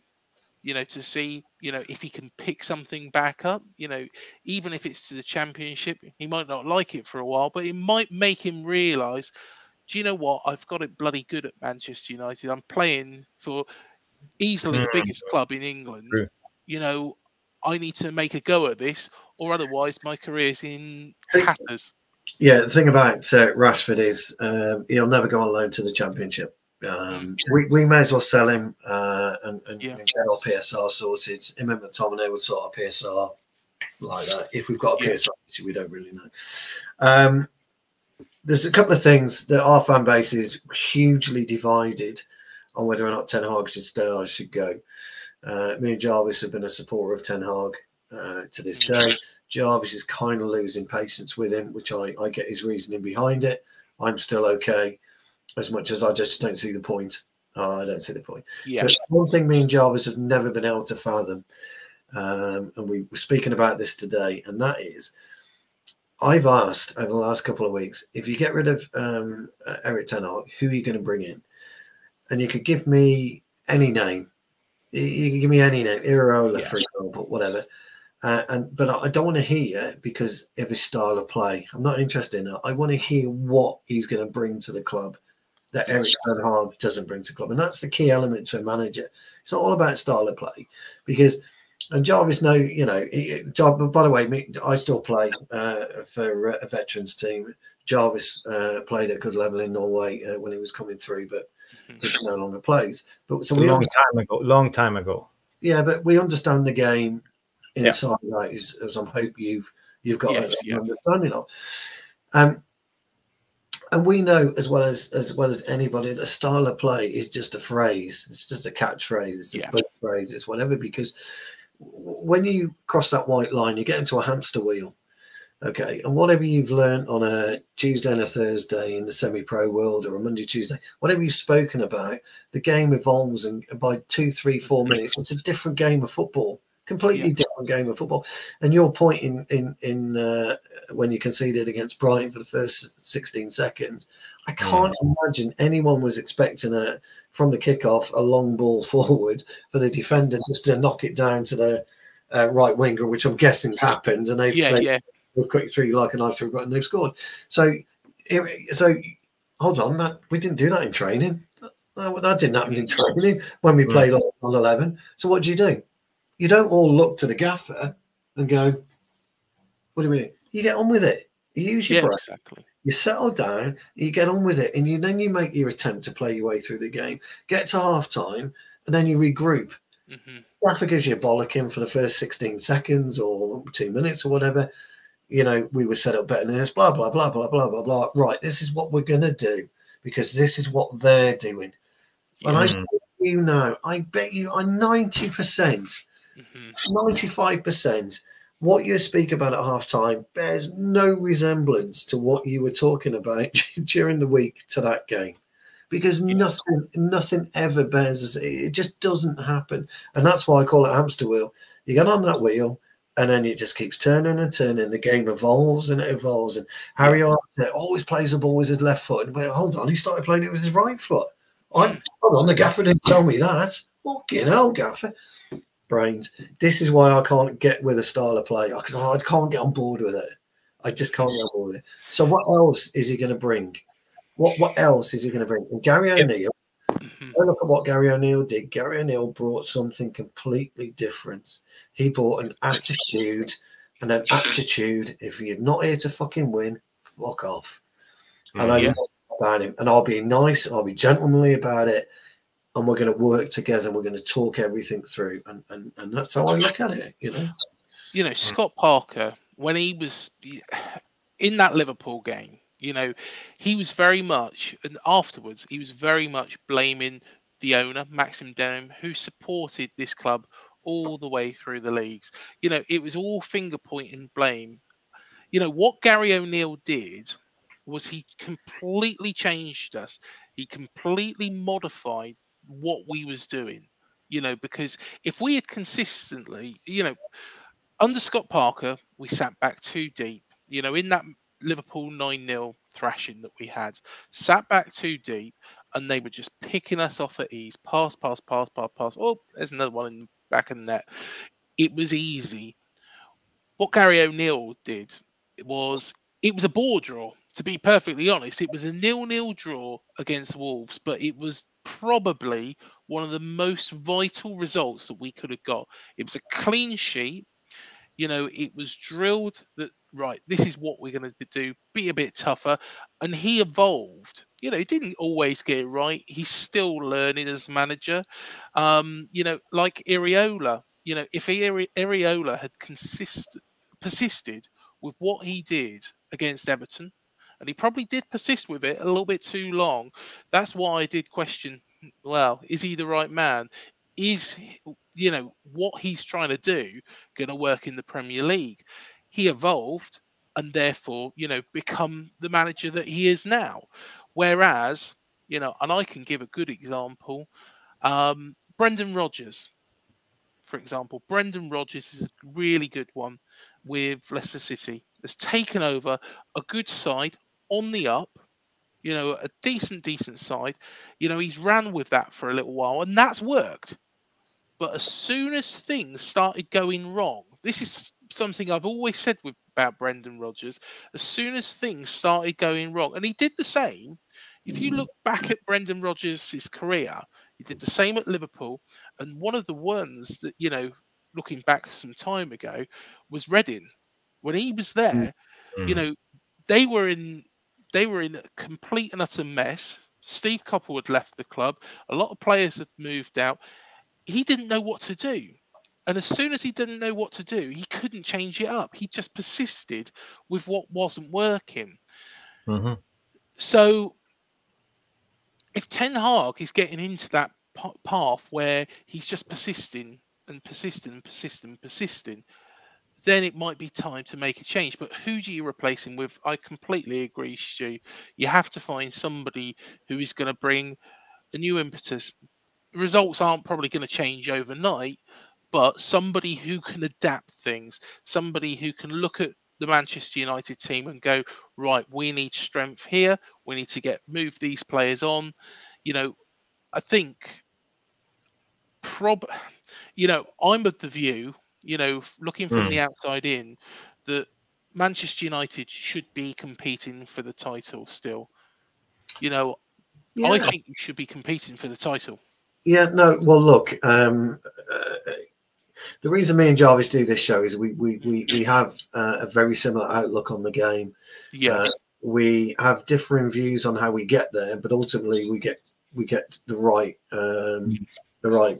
way, because that's how we see football. The interesting thing is, though, for me, it's always a failure if you don't win that league. I don't care. If you finish second, it's a failure. Third, fourth, fifth, sixth, seventh, it's a complete failure. It really is. You are out there to win that league. People say, well, you know, and I always say this, famously, I always say this, Jarvis likes to say it. Well, we won the first game, we're in a title race, because we are. We're in a title race. We've won one game in, we've won, we're in a title race. And we keep, and we're always in a title race until you can't be there. You can't be there anymore. We're in a title race. I don't like finishing second. I'm a fucking terrible winner and a really bad loser. Yeah. Manchester United have no terrible winners. You know, when you go in that dressing room, Chelsea have just beaten Everton 6-0. All right. And they might have hit the post twice. So when we're going in there, great 6-0 win. Yeah, but you hit the fucking post on 2 yards. Could have been 7. Could have been 8. Yeah. That's how I am. That's how we are. That's how you should. You shouldn't just take 6-0. Why didn't we win 8-0? Why didn't we win 9-0? Break the Premier League record. Why didn't we break that Premier League record? If you'd fucking scored those 2, we'd have been on 8. We'd have got 2 goals to break the Premier League record, 10-0. Chelsea, 10-0. Not brilliant for the opposition, I know, but 10-0. Here's the thing. Sorry, Mark, just one quick one. What you spoke about, the 9-0 defeat. Yeah. The question shouldn't be what should Scott Parker do about it. My question is what the players going to do about it. If you're going in and you're 5-0 down at half time, I've got one question for the team and that's it. How are you lot going to get yourselves out of this hole? What are you going to do to get out of that hole? 100%. All the emphasis on them. And then it's up to the 3 or 4 or 5 players, the captains in and around the team, to get the players together and say, you know what? We ain't conceding this, stuff it. We're not going to win this game. We know it. Okay? We ain't conceding. That's it. Enough. Shut up shop. And then you go out and you get beat 4-0 again. Well, you've got yourselves to blame. So anyway, sorry, Mark. I apologize. Yeah, we're just gonna big up Mark for being a member for 7 months. So magic number 7. Big up, Mark. Love you, dude. I just want to add, you have a very interesting discussion now, and when it comes to motivation, it's on the players. We have already seen Man United perform as we did against Liverpool. We have had great games against Aston Villa, Chelsea at home. So we have seen snippets. So we know it's, in a way, it's not the level of the players. They can go there if they want to. We saw it. There's no way to hide after that Liverpool win. And now we see them drop down again and again. They dropped down against Brentford. And in a way, no disrespect, they dropped down against Bournemouth. And the thing is, as you said, we have better players. Why can't they perform every week in, week out, and give them all, and try at their best abilities? Players like Rashford is a conundrum in a way. We can't understand, and everybody tried to point out stuff like, for example, Rashford isn't bothered. He looks not motivated and stuff like that. But for me, I think it's more up to the style of play. I'm always on the style of play, and Stu, there's where me and Stu disagree sometimes. Now the transitional style, I think it's not Rashford's best attribute. He's not good at pressing. He's not good at tracking back, and now he's exposed in a way, and you see he's not thriving in the Ten Hag system. And that's a big problem. He can be as motivated as he wants, but he can't track back. He don't know how to press. It's not his style. He's not a hard working, grafting forward striker. Yeah. He's more of a luxury player, and he's good at he's fantastic at pace and find the space and run into it and shoot. That's Rashford. Ivo agrees with you. That's exactly what he was talking about. If I can find his tweet, his message to me, he kind of agrees with you there, Jarvis. Yeah. If I can find it again. Sorry, I did put it up. But anyway, he was roughly saying that we don't have a clue on the pitch. And I don't disagree with that.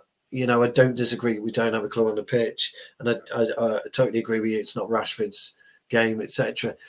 But this is where me and Jarvis do disagree a little bit, because I think, well, you know what? If it isn't my game, I've got to learn how to play that game. I've got to learn it. I'm not, I'm not going to rely on other people. I'm the one who's got to learn it. You see, I always say, with today's day and age, there's absolutely zero excuse. Okay, when I first started watching Man United back in the 70s, 1977, if you had a black and white TV on the sideline, it'd be an absolute miracle. Today, Harry Maguire, if he's up against Dominic Solanke, say for example, and Jarvis eloquently put how Solanke plays, so did you, Craig. Yeah. But if I'm Harry Maguire, I'm walking in Monday morning, right? No, Saturday evening, I'm likely to be playing Solanke.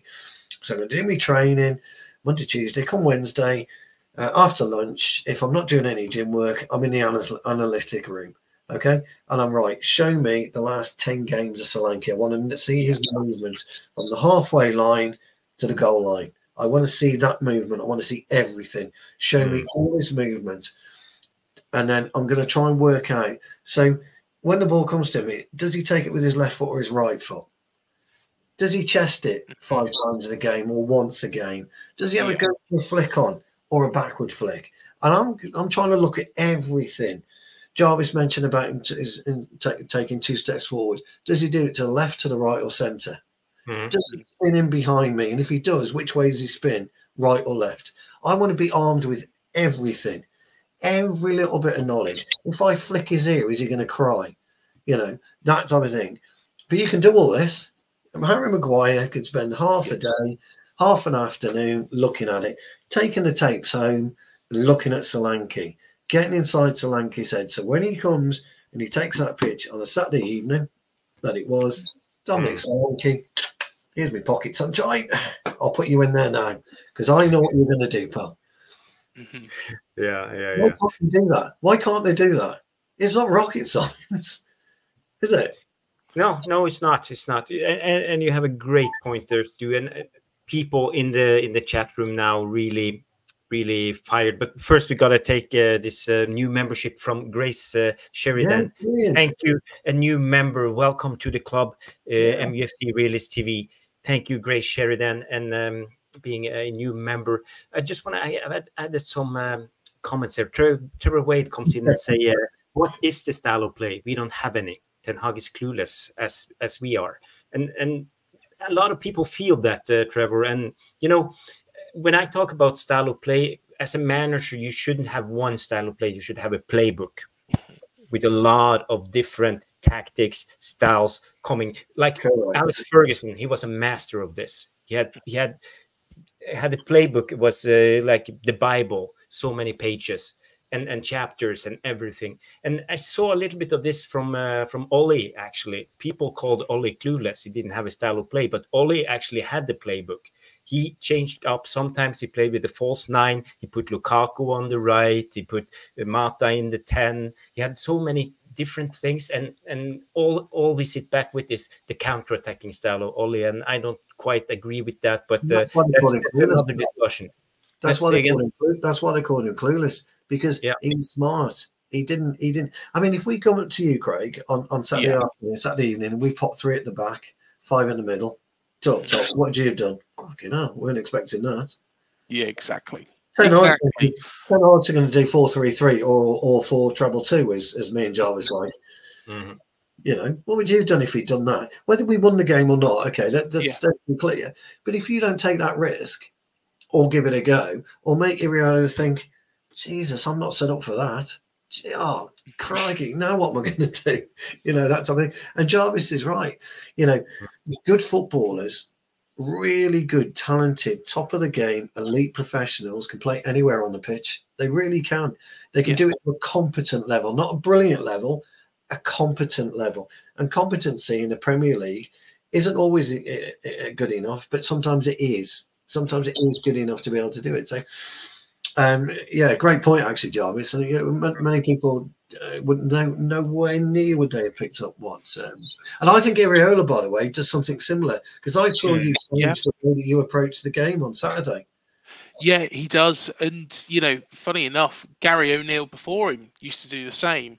You know, when I met Gary, you know, one of the things he spent literally about 15 minutes with us before he went back downstairs, and we was playing Brentford that Saturday, and he was studying, you know, the last 3 Brentford games and looking at, right, if Brentford do this, Ivan Toney does this, we do this. This is how we combat them. Yeah. And we got a 0-0 draw against them. It wasn't the greatest of games, don't get me wrong, but you know, we nullified that threat. And that's what Gary O'Neill did very, very well. I know that we got rid of him, but Iriola seems to do the same as well. You know, he seems to be adapting.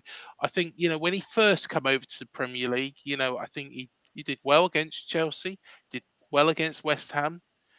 I think the teams he struggled against was Everton.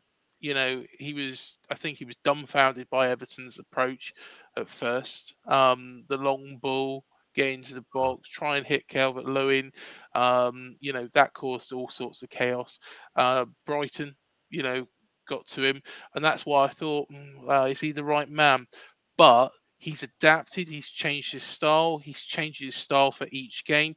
Against Crystal Palace, I looked at our team and I thought, what's this? You know, I thought, what's he actually trying to do here? But it worked. It worked. And, you know, I can only explain by he was probably studying the Palace team, studying, right, okay, this is what Eric Beshiezi can do, you know, because Zabania had him in his pocket. You know, there was one run through, and you know, it'll stick with me for some time. There was one run through that Erebeshi Ezi made. Now, I really do rate him. I really do rate him.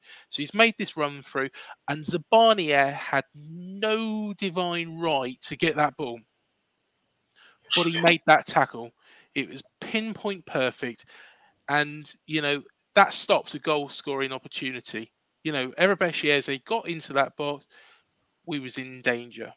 You know, if another defender had made that tackle, you know, and say I don't want to pick on him, but say for example, Chris Meffam, who is a little bit more rash. You know, he's a hard-working player, maybe not, you know, up to the level of the Premier League. But you know, he's a hard-working player. He's a valuable player as a backup. You know, if he made that tackle, you know, he'd probably have seen red. Yeah, no, I agree with that. No. You see, again, a lot of I have to choose my words carefully because I always get myself in trouble, don't I, Jarvis? But what your point there is it's not necessarily about knowledge of the game, but it's actually reading the game and understanding the game. Me and Jarvis spend most of our time looking at what's happening rather than actually enjoying the game of football. We tend to look what's happening, really, mainly for our Monday night show that we do, because we like the technical and the tactical aspect of it. But it really is very, very finite on what could be classed as tactical and what isn't, because ultimately you put 11 players versus 11 players on the same size pitch, same size ball and the same size goals. So there's only an area that you can deal with. That's it.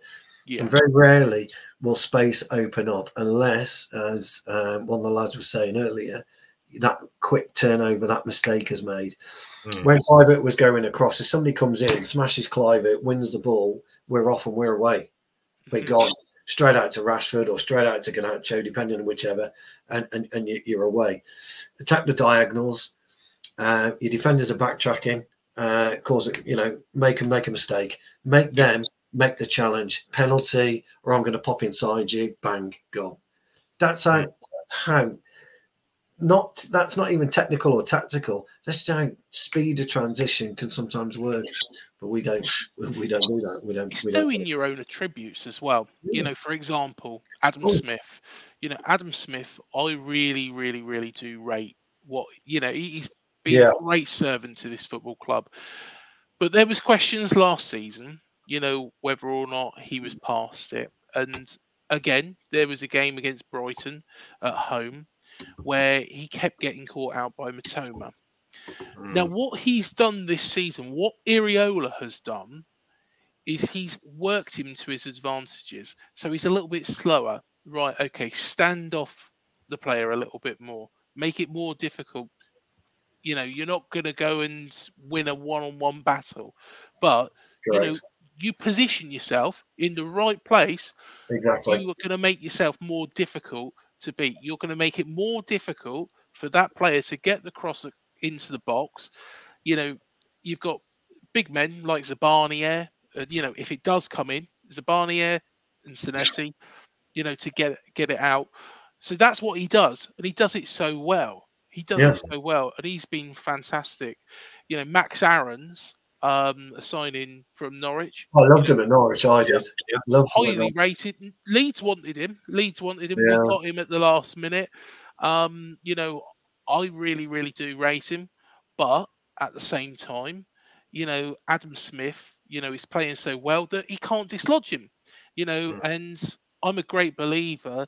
You don't just put in a player because they're younger. Because they maybe got fresher legs, or you want to bring through the young players. You have to go with what is going to win you football matches, and what is, as long as those players know what their attributes are, and how to utilize those best, I think he's fantastic. But, you're more than welcome to come on our show anytime you like, because you're talking mine and Jarvis's language there. Yep. That's what we talk about all the time. It'd be a pleasure. Anytime. No, you've been brilliant. Guys, would you believe we've been going an hour and a half? So we're 15 minutes late for questions. So this is a time, Craig, where we get questions up. There may be some questions for you, or maybe not, but no problem. We will chuck one at you. So this is a panel question. So as you're our guests, you will get this first. And this is from Mark Davis. I hope you're still watching, Mark. If you're not, please rewatch it back, because your question is about to be asked. Can I ask the panel, do you think Ten Hag will be the United manager next year? Thanks, Mark. No. I think that Sir Jim Ratcliffe will make a decision. Will it be the right decision? I think sometimes managers need time. Eddie Howe was unique in his way, that we were on rock bottom, when he took over and led us through the leagues. Iriola, if I had my way, back after that Everton game, if I was chairman, I probably would have said, look, Andoni, it's not working. The style's not working. But that would have been the wrong decision. That's why the football fans are fickle. However, I think Sir Jim Radcliffe will make the change. Will it Mm. be the right one? Well, soon to be seen. I know the chap at Bologna has been linked. It's a strange one, that. Very, very strange one. Who could Man United bring in? And who? I'd actually look at De Zerbi.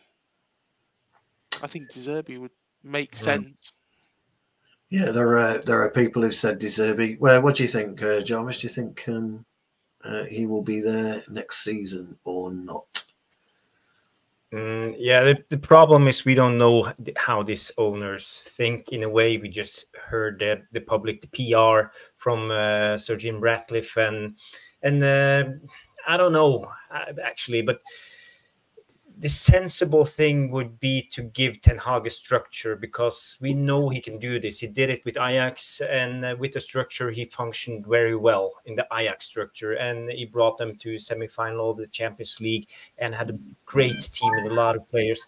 The problem now is I see he has struggled with, for example, play things that hasn't to do with transfers and squad building. It goes to in-game management, as I speak a lot of, and how to set up the things and do tactical tweaks in a way to win the game, because often it stands on a 50-50 point and it tips one or the other way because of actions of the manager. I'm not saying the manager is the one and almighty and can do everything, as you mentioned, do for the players, but they can tip the game one side or the other by doing the right or wrong decisions. And this is where Ten Hag lacks a little bit for me.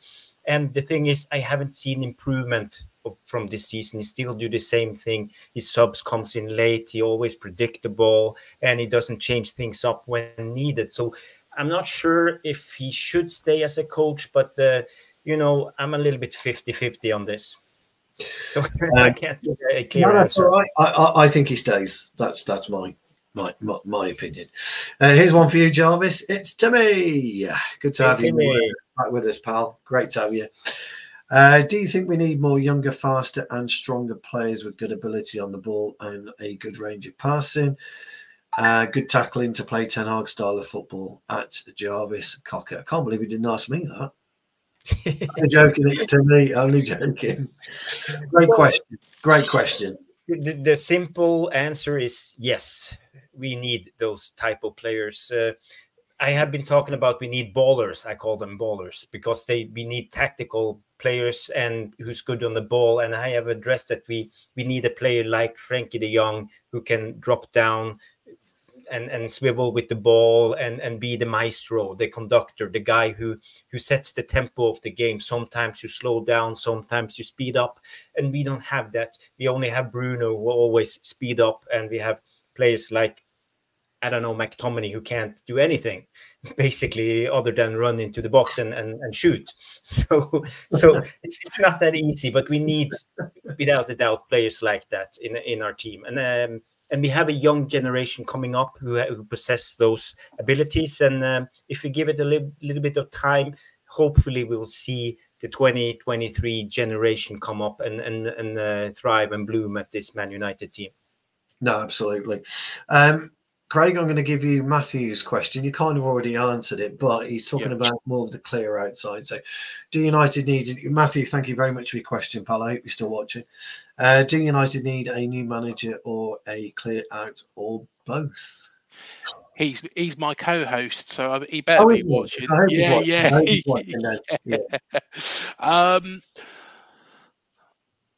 Contrary to what I said before,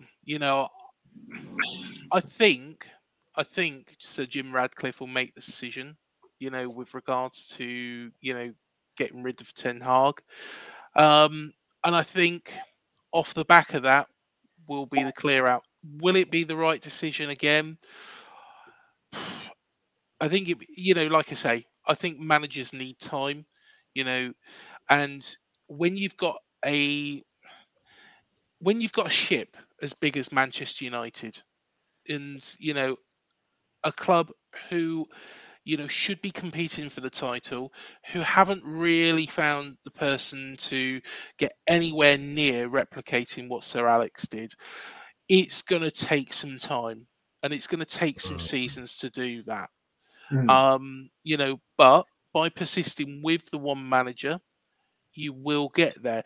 But that manager does need to, and you've hit the nail on the head tonight, that manager does need to be very flexible, to amend his style of play, to look at, the opposition.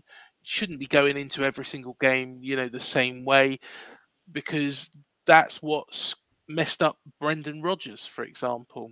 That's why he's so successful at Celtic, because there is two teams in Scotland. Exactly.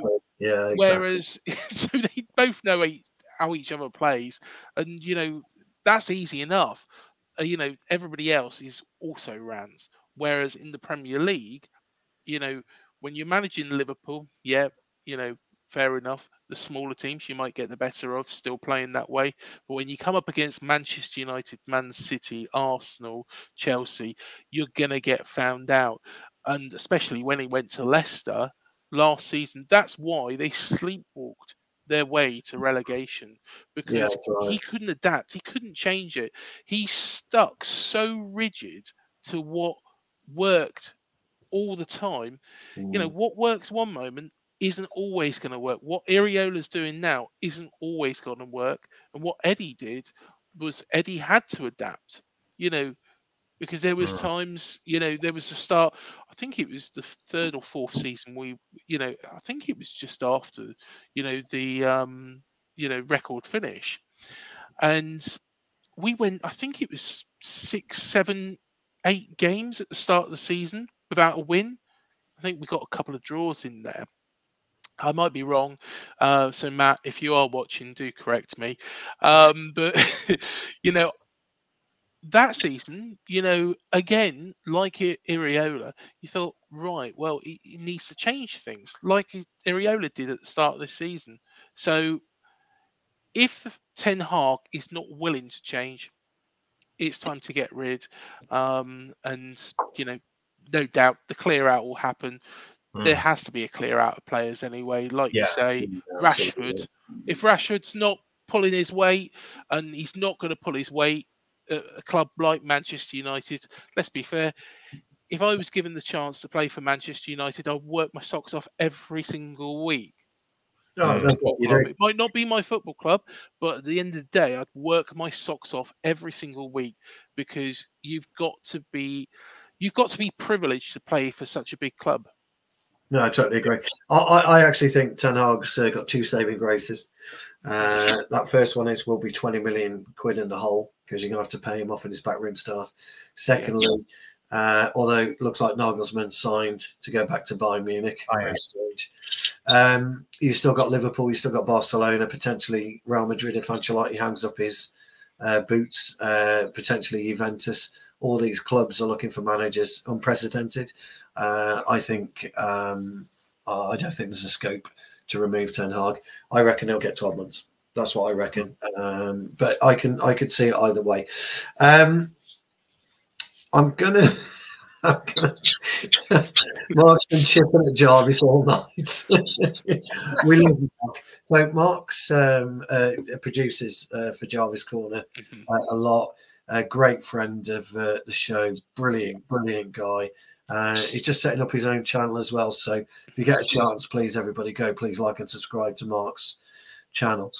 He's been chipping at Jarvis. He's a lovely guy. So you're right to reply, Mr. Cocker. Yeah, I think we talk about the goals and the mistake thing again. How were they effective when both goals came from United mistakes, Jarvis? And I spoke about Bournemouth, and I think they were effective in the way they play. They have a set style. They play simple football, but effective football. As I mentioned with Solanke, he was always behind because we attack in the 3-1-6 formation. Everybody knows this.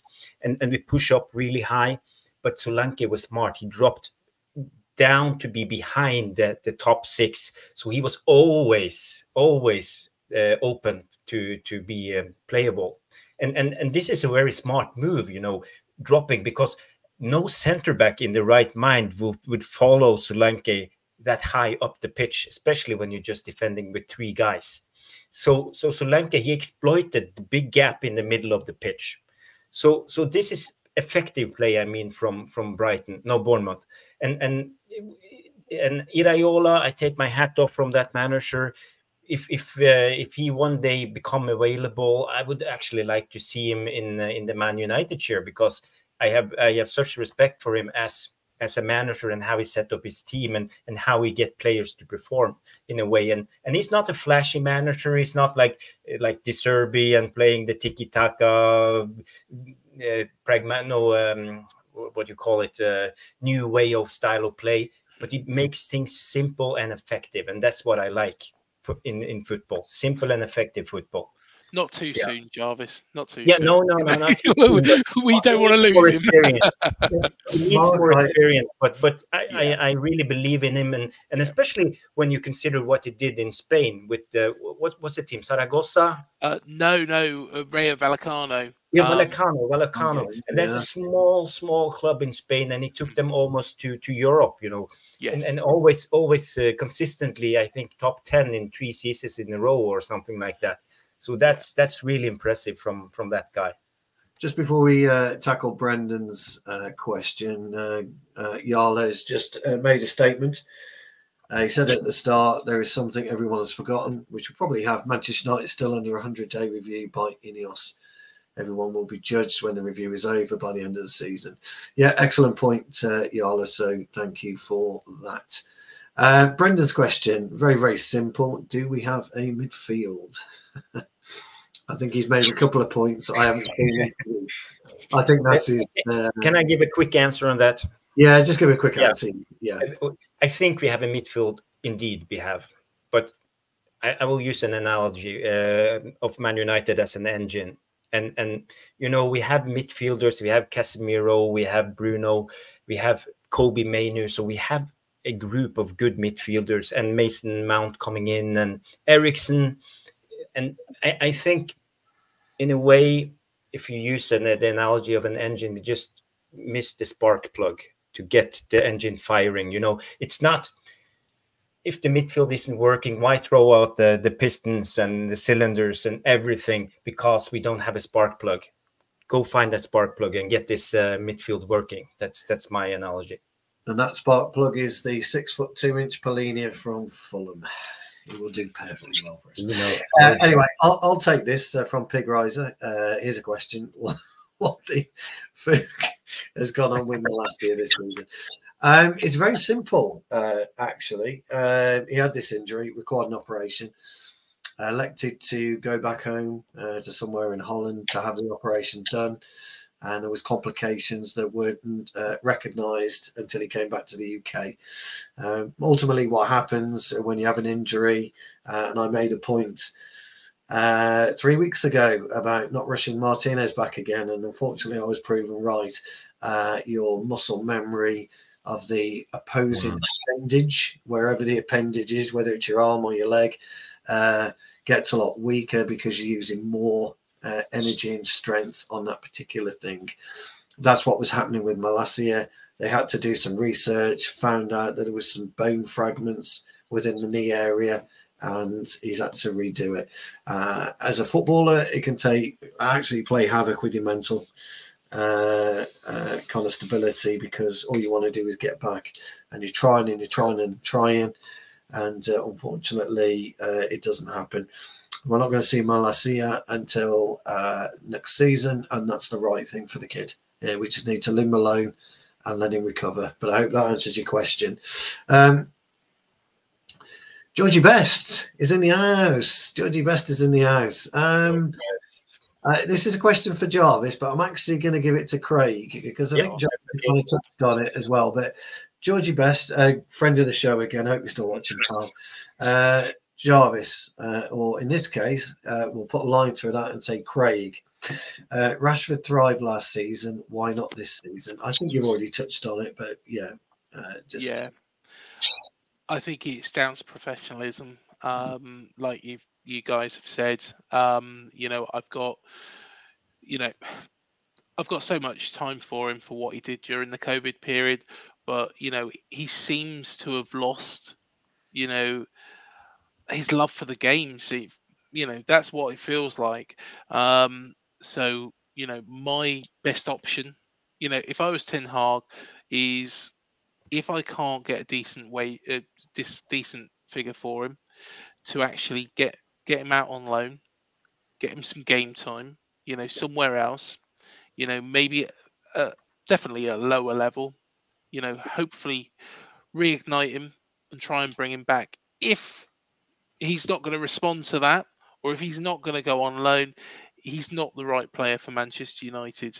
So I'd probably give him a chance.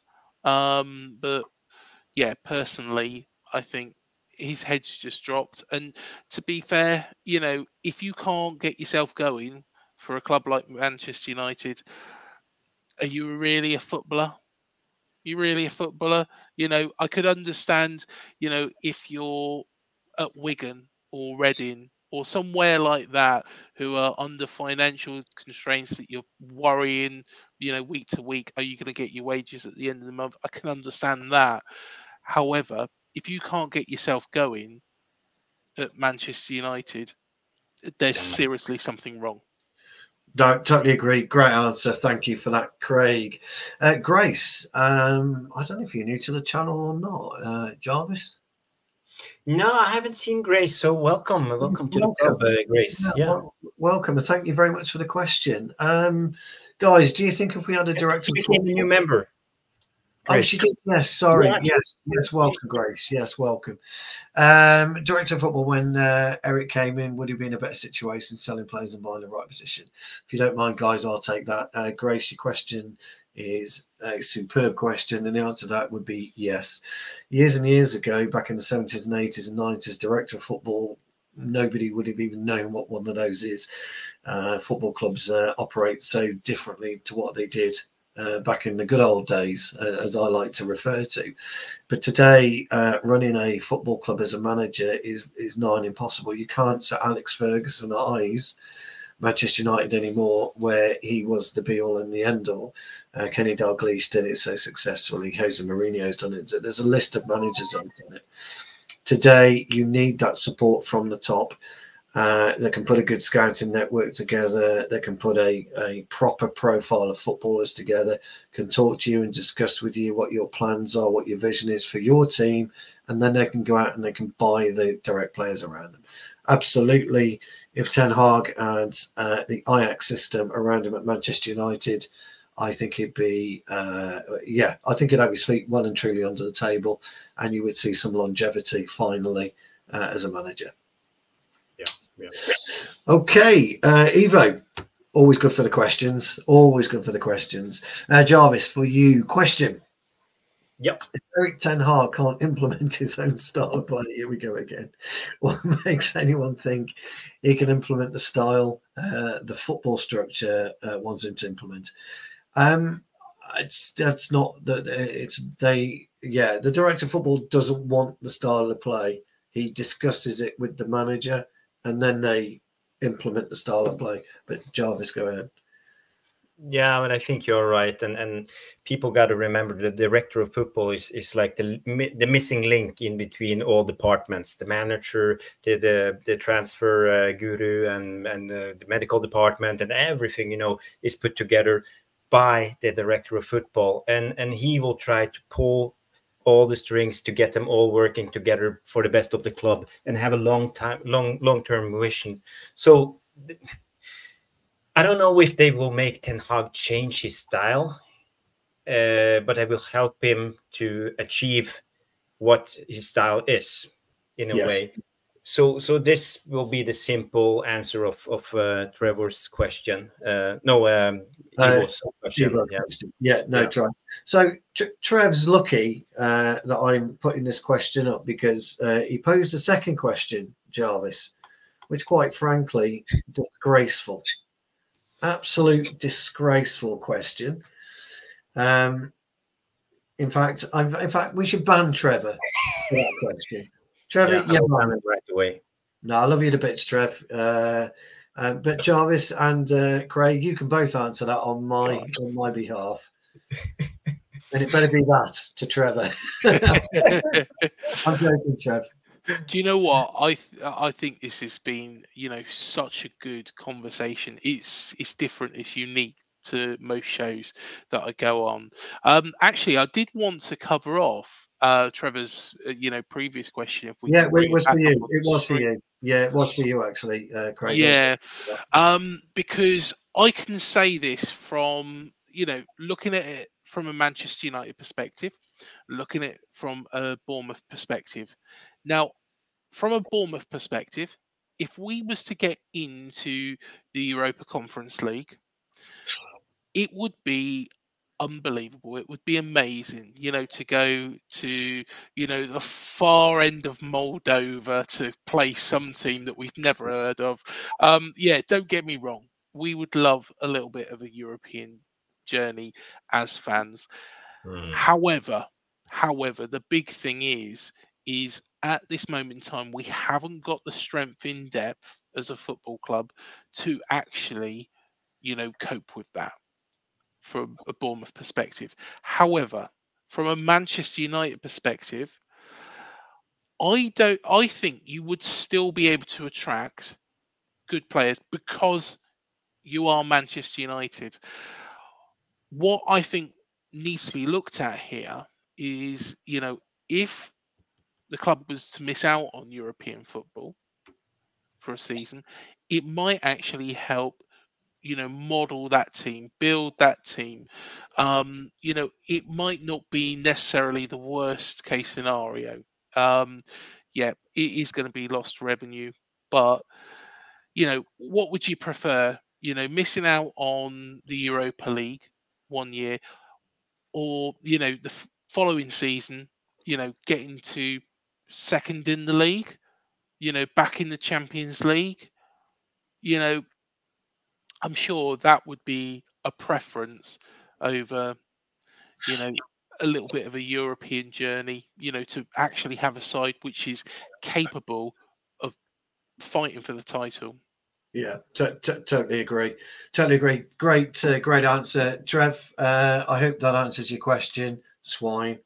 And look forward to seeing you next time. But before we can do any further, our good old mate Big Riser has popped in with 5 memberships. Absolutely superb, mate. Thank you so much. You get the Lennon glasses, pal. You get the Lennon glasses. Craig, next time you come on, you're going to have something, like a neon. Oh yeah, I'll have to find some. You're going to have to find something, pal. Yeah, I do actually have, a pair of, well, these are kind of, I normally wear contacts, but yeah. Yeah, There's the old Harry Potter glasses Harry there. Potter glasses, get them on. Get them on. Good. We have five new members. Relax, Brilliant. chill. Andreas Rasmussen, I think he's Danish. Edward Reed, welcome back to the club, Edward. And Ashid Miha and Jimmy Milligan, welcome to the club. Welcome all. Remember to thank Pig Riser. Jarvis, are you going to put Trevor straight then, please, before we move on? Yeah, first of all, Stu is not a member, he's a co-host. Yes, thank you. Yeah, there you go. So I am valuable. Yeah, and Stu is fantastic. I like his view on football, and he's a great lad. So Stu is always welcome and a part of Jarvis's Corner. Yes, thank you. And the mighty Tipton Town. Mighty Tipton Town. Jarvis, question for you from Routinator. Yes. Routinator, big up. Yes, thank you. I hope you're still watching. No Champions League, 50 million quid loss. No Europe or no Europe at all, 25 million minimum loss. So Eric Ten Hag, 15 million, which is a point that I actually made. I think 20 million with his backroom staff. Where's the money coming from for recruitment this summer? I think he's talking about Sir Jim has got a lot to do. I'll just briefly touch on that. Actually, we necessarily don't have to worry about money at Manchester United because our generational income is on the rise. And as of next year, Vuganator, we have 95 million a season with Adidas. think it starts next year, doesn't it, Jarvis, or the year after? Yeah. And we've got a nice deal with Snapdragon on the front of our shirts. So the money, why Manchester United is so attractive is we are self-generating, almost like the self-generating city. No, we can't say that, can we? Because they didn't self-generate anything. But we are self-generating. There will be money available. What you tend to happen, because Manchester United runs a business, this next year's transfer budget would have been offsetting this season's figures, so you kind of save it up throughout the year. That's how you do it. Jarvis, anything to add? No, I think you were spot on, and the only thing I can add is I think they're changing up the rules a little bit, so the debt wouldn't be as much important. It's more about the revenue, so I think we will have money. But the thing is, we have to spend our money wisely. That's million, and try to buy Mbappe. You know that will be silly. We have to be smart. Mbappe, who's he? Never heard of him. He's out shaking world leaders' hands, isn't he, Mbappe? That's what I saw. Anyway, 2 questions left. We've actually got one for Craig as well, but we will leave that to the final question as our brilliant guest. So thank you very much for coming on, Craig. So, no Jarvis, just a very quick one here.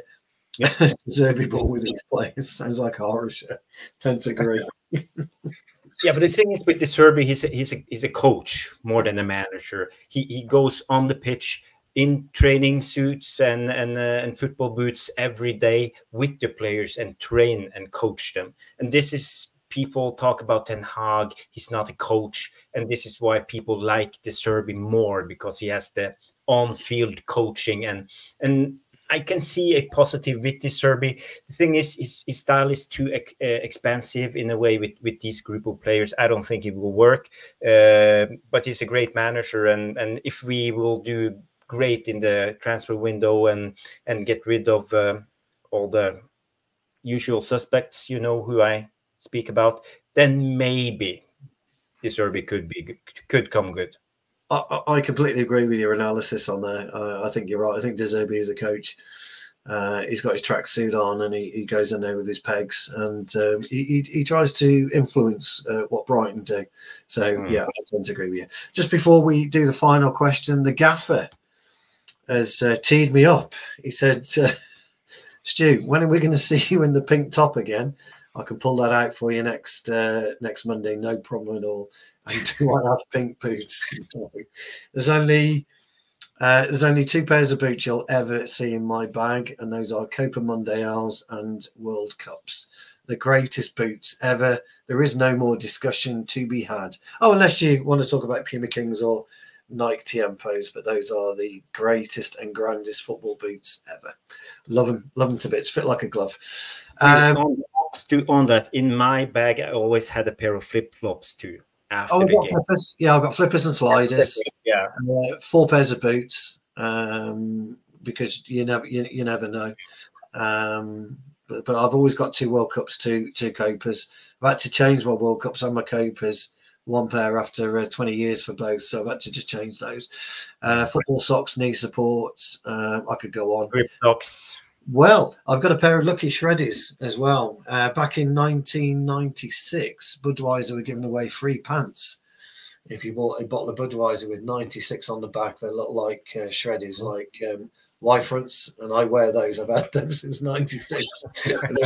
They're literally disintegrating, but I wear those. I shouldn't really tell you this, guys, but they're my lucky Shreddies. So we should do some of watching your football bag, because my missus laughs at me. So every Friday night at 7 o'clock, she goes, "What are you doing?" I get me bag. For fuck's sake, she goes, "It's football." Hold on. If I go without something and I can't find it, I start panicking. So you got to do that. Craig, our brilliant guest, you do have a question, which is I'm really pleased. I take it. Do you know Gary? Do you or? I don't know. Well, thank you for your question, Gary. Is Gary new to the channel? No. Gary is a legend of the channel. So he's one of the regulars. Gary, welcome. I hope you're still watching. Craig, Has expectation amongst Cherries fans gone up since Iriola came in, challenged for a Europa League spot? Good question. Yes, yeah, it is a good question. I actually spoke to Jim White, Simon Jordan, and Stuart Pearce with regards to this a little while back when Irio before the start of the season, and you know, Bill Foley was also on there just before me, and Bill Foley said, "Look, we want to go places. We want to build this team. But we don't want to do it all overnight." So the expectation from the fan base, is a lot higher than it was under Gary O'Neill. I think Gary O'Neill got a little bit of a hard end of the stick, to be honest, because the thing is, he kept us up. He did well. I was impressed with what he brought to the table. Yep. But I think Iriola, it's now shown that it was justified, changing the manager, and Iriola's been fantastic. At first it took him a little while to get going, but yeah, he's got there. Europe, like I say, I think it would be bad at this point in time, because I think we would have to break PSR rules to actually get to that stage with the right sort of players. But there's no reason in 3 years' time why we can't be ready for Europe. Hopefully at that point we'll already be building a new stadium. Of course, stadium costs, like with the Everton situation, don't come into PSR. So, Correct. we won't be hit for that. But I think we need to do things sustainably. We need to build brick by brick rather than going all out and just spending a load of money and then failing, because we've seen so many teams do that. Everton is the biggest one. Everton being beaten 6-0 tonight. They're the big one. They went out. They went. Let's be honest. Farhad Moshiri, or if you read into it a little bit more, it was more Usmanov's money. Of course, war in the Ukraine breaks out. They come a cropper because of PSR, because most of the money isn't being put in by Farhad Moshiri. This is what I've read, and yeah, personally, we don't want to do that. We don't want to do that. So yeah, we need to be careful. And yeah, thank you, Trevor. No, appreciate it, mate. So wait, don't suck up to Trev. Wait. Yeah, you were doing all right. You were doing all right. You know, blotted your coffee book. Oh, Trevor, Trev, you're more than welcome to come and have a look at Up the Cherries and all departments. Come and say hello to us for it every now and again. Yeah, definitely, guys. We've done almost 2 hours 10 minutes. It's been an absolute wonderful show. I mean, I thoroughly enjoyed it. I hope you guys in the VAR room have enjoyed it. The questions have been absolutely top draw as always. We will get Craig back on actually just to talk football with us. It doesn't have to be about Bournemouth. Just come and talk football with us. Most definitely. And if you want a couple of experts on your channel at any time, then Trevor's always free. Honestly, definitely, you're more than welcome. You're more than welcome on us, the Cherries and all departments. Yeah, just reach out to us, guys. There's been some football boots come in. Mark's absolutely right about Diodora. Diodora, when I was growing up, were absolutely superb. Yeah, they had some superb players like Roberto Baggio, Donadoni were playing in Diodora boots. New Balance, Robson Pros back in the day. I could list football boots for years. Yeah, absolutely years. But Jarvis, I will hand it over to you to say thanks to everybody. And thanks again, everyone in the VR room. You've been superb. I just want to say first of all, we talked a little bit about Rashford and what's gone wrong with Rashford. And today, Mick Ruby released a mini documentary about Rashford. It's called What's Gone Wrong. I just want to show you a snippet from this. And afterwards, I want you all to go to stay on this channel and watch this documentary. Were raised when the forward was spotted partying in Belfast, Northern Ireland, around the same time. A waitress who was a key witness in this incident came forward and told the news that Rashford went on a 12-hour tequila drinking spree while in Belfast. And that's that. It's just like a teaser for you guys. Go on, watch that. It's about 15 minutes long, and it's perfectly edited from Mick Ruby. So stay on MUFC Realist TV. And at the end of the show, big up to Craig for coming on, staying on for 2 hours, 10 minutes. My pleasure. Wally, as always. Pleasure. And all the people in the chat, Trevor Wade, Mark, Ivo Bosic, the Wootinator, Pig Ricer, Gary C. Who else do we have here? Lucky Singh with all his comments. Stephanie Griffith's been in. Mark Davis, Stephanie Griffith, so many of you, and for all the gifted memberships, thank you for those. And we will be back next Monday, 9 p.m. as always, Jarvis's Corner, and see you on the next. Thank you so much for stopping by and watching MUFC Realist TV. Don't forget to like and subscribe and follow us on the socials.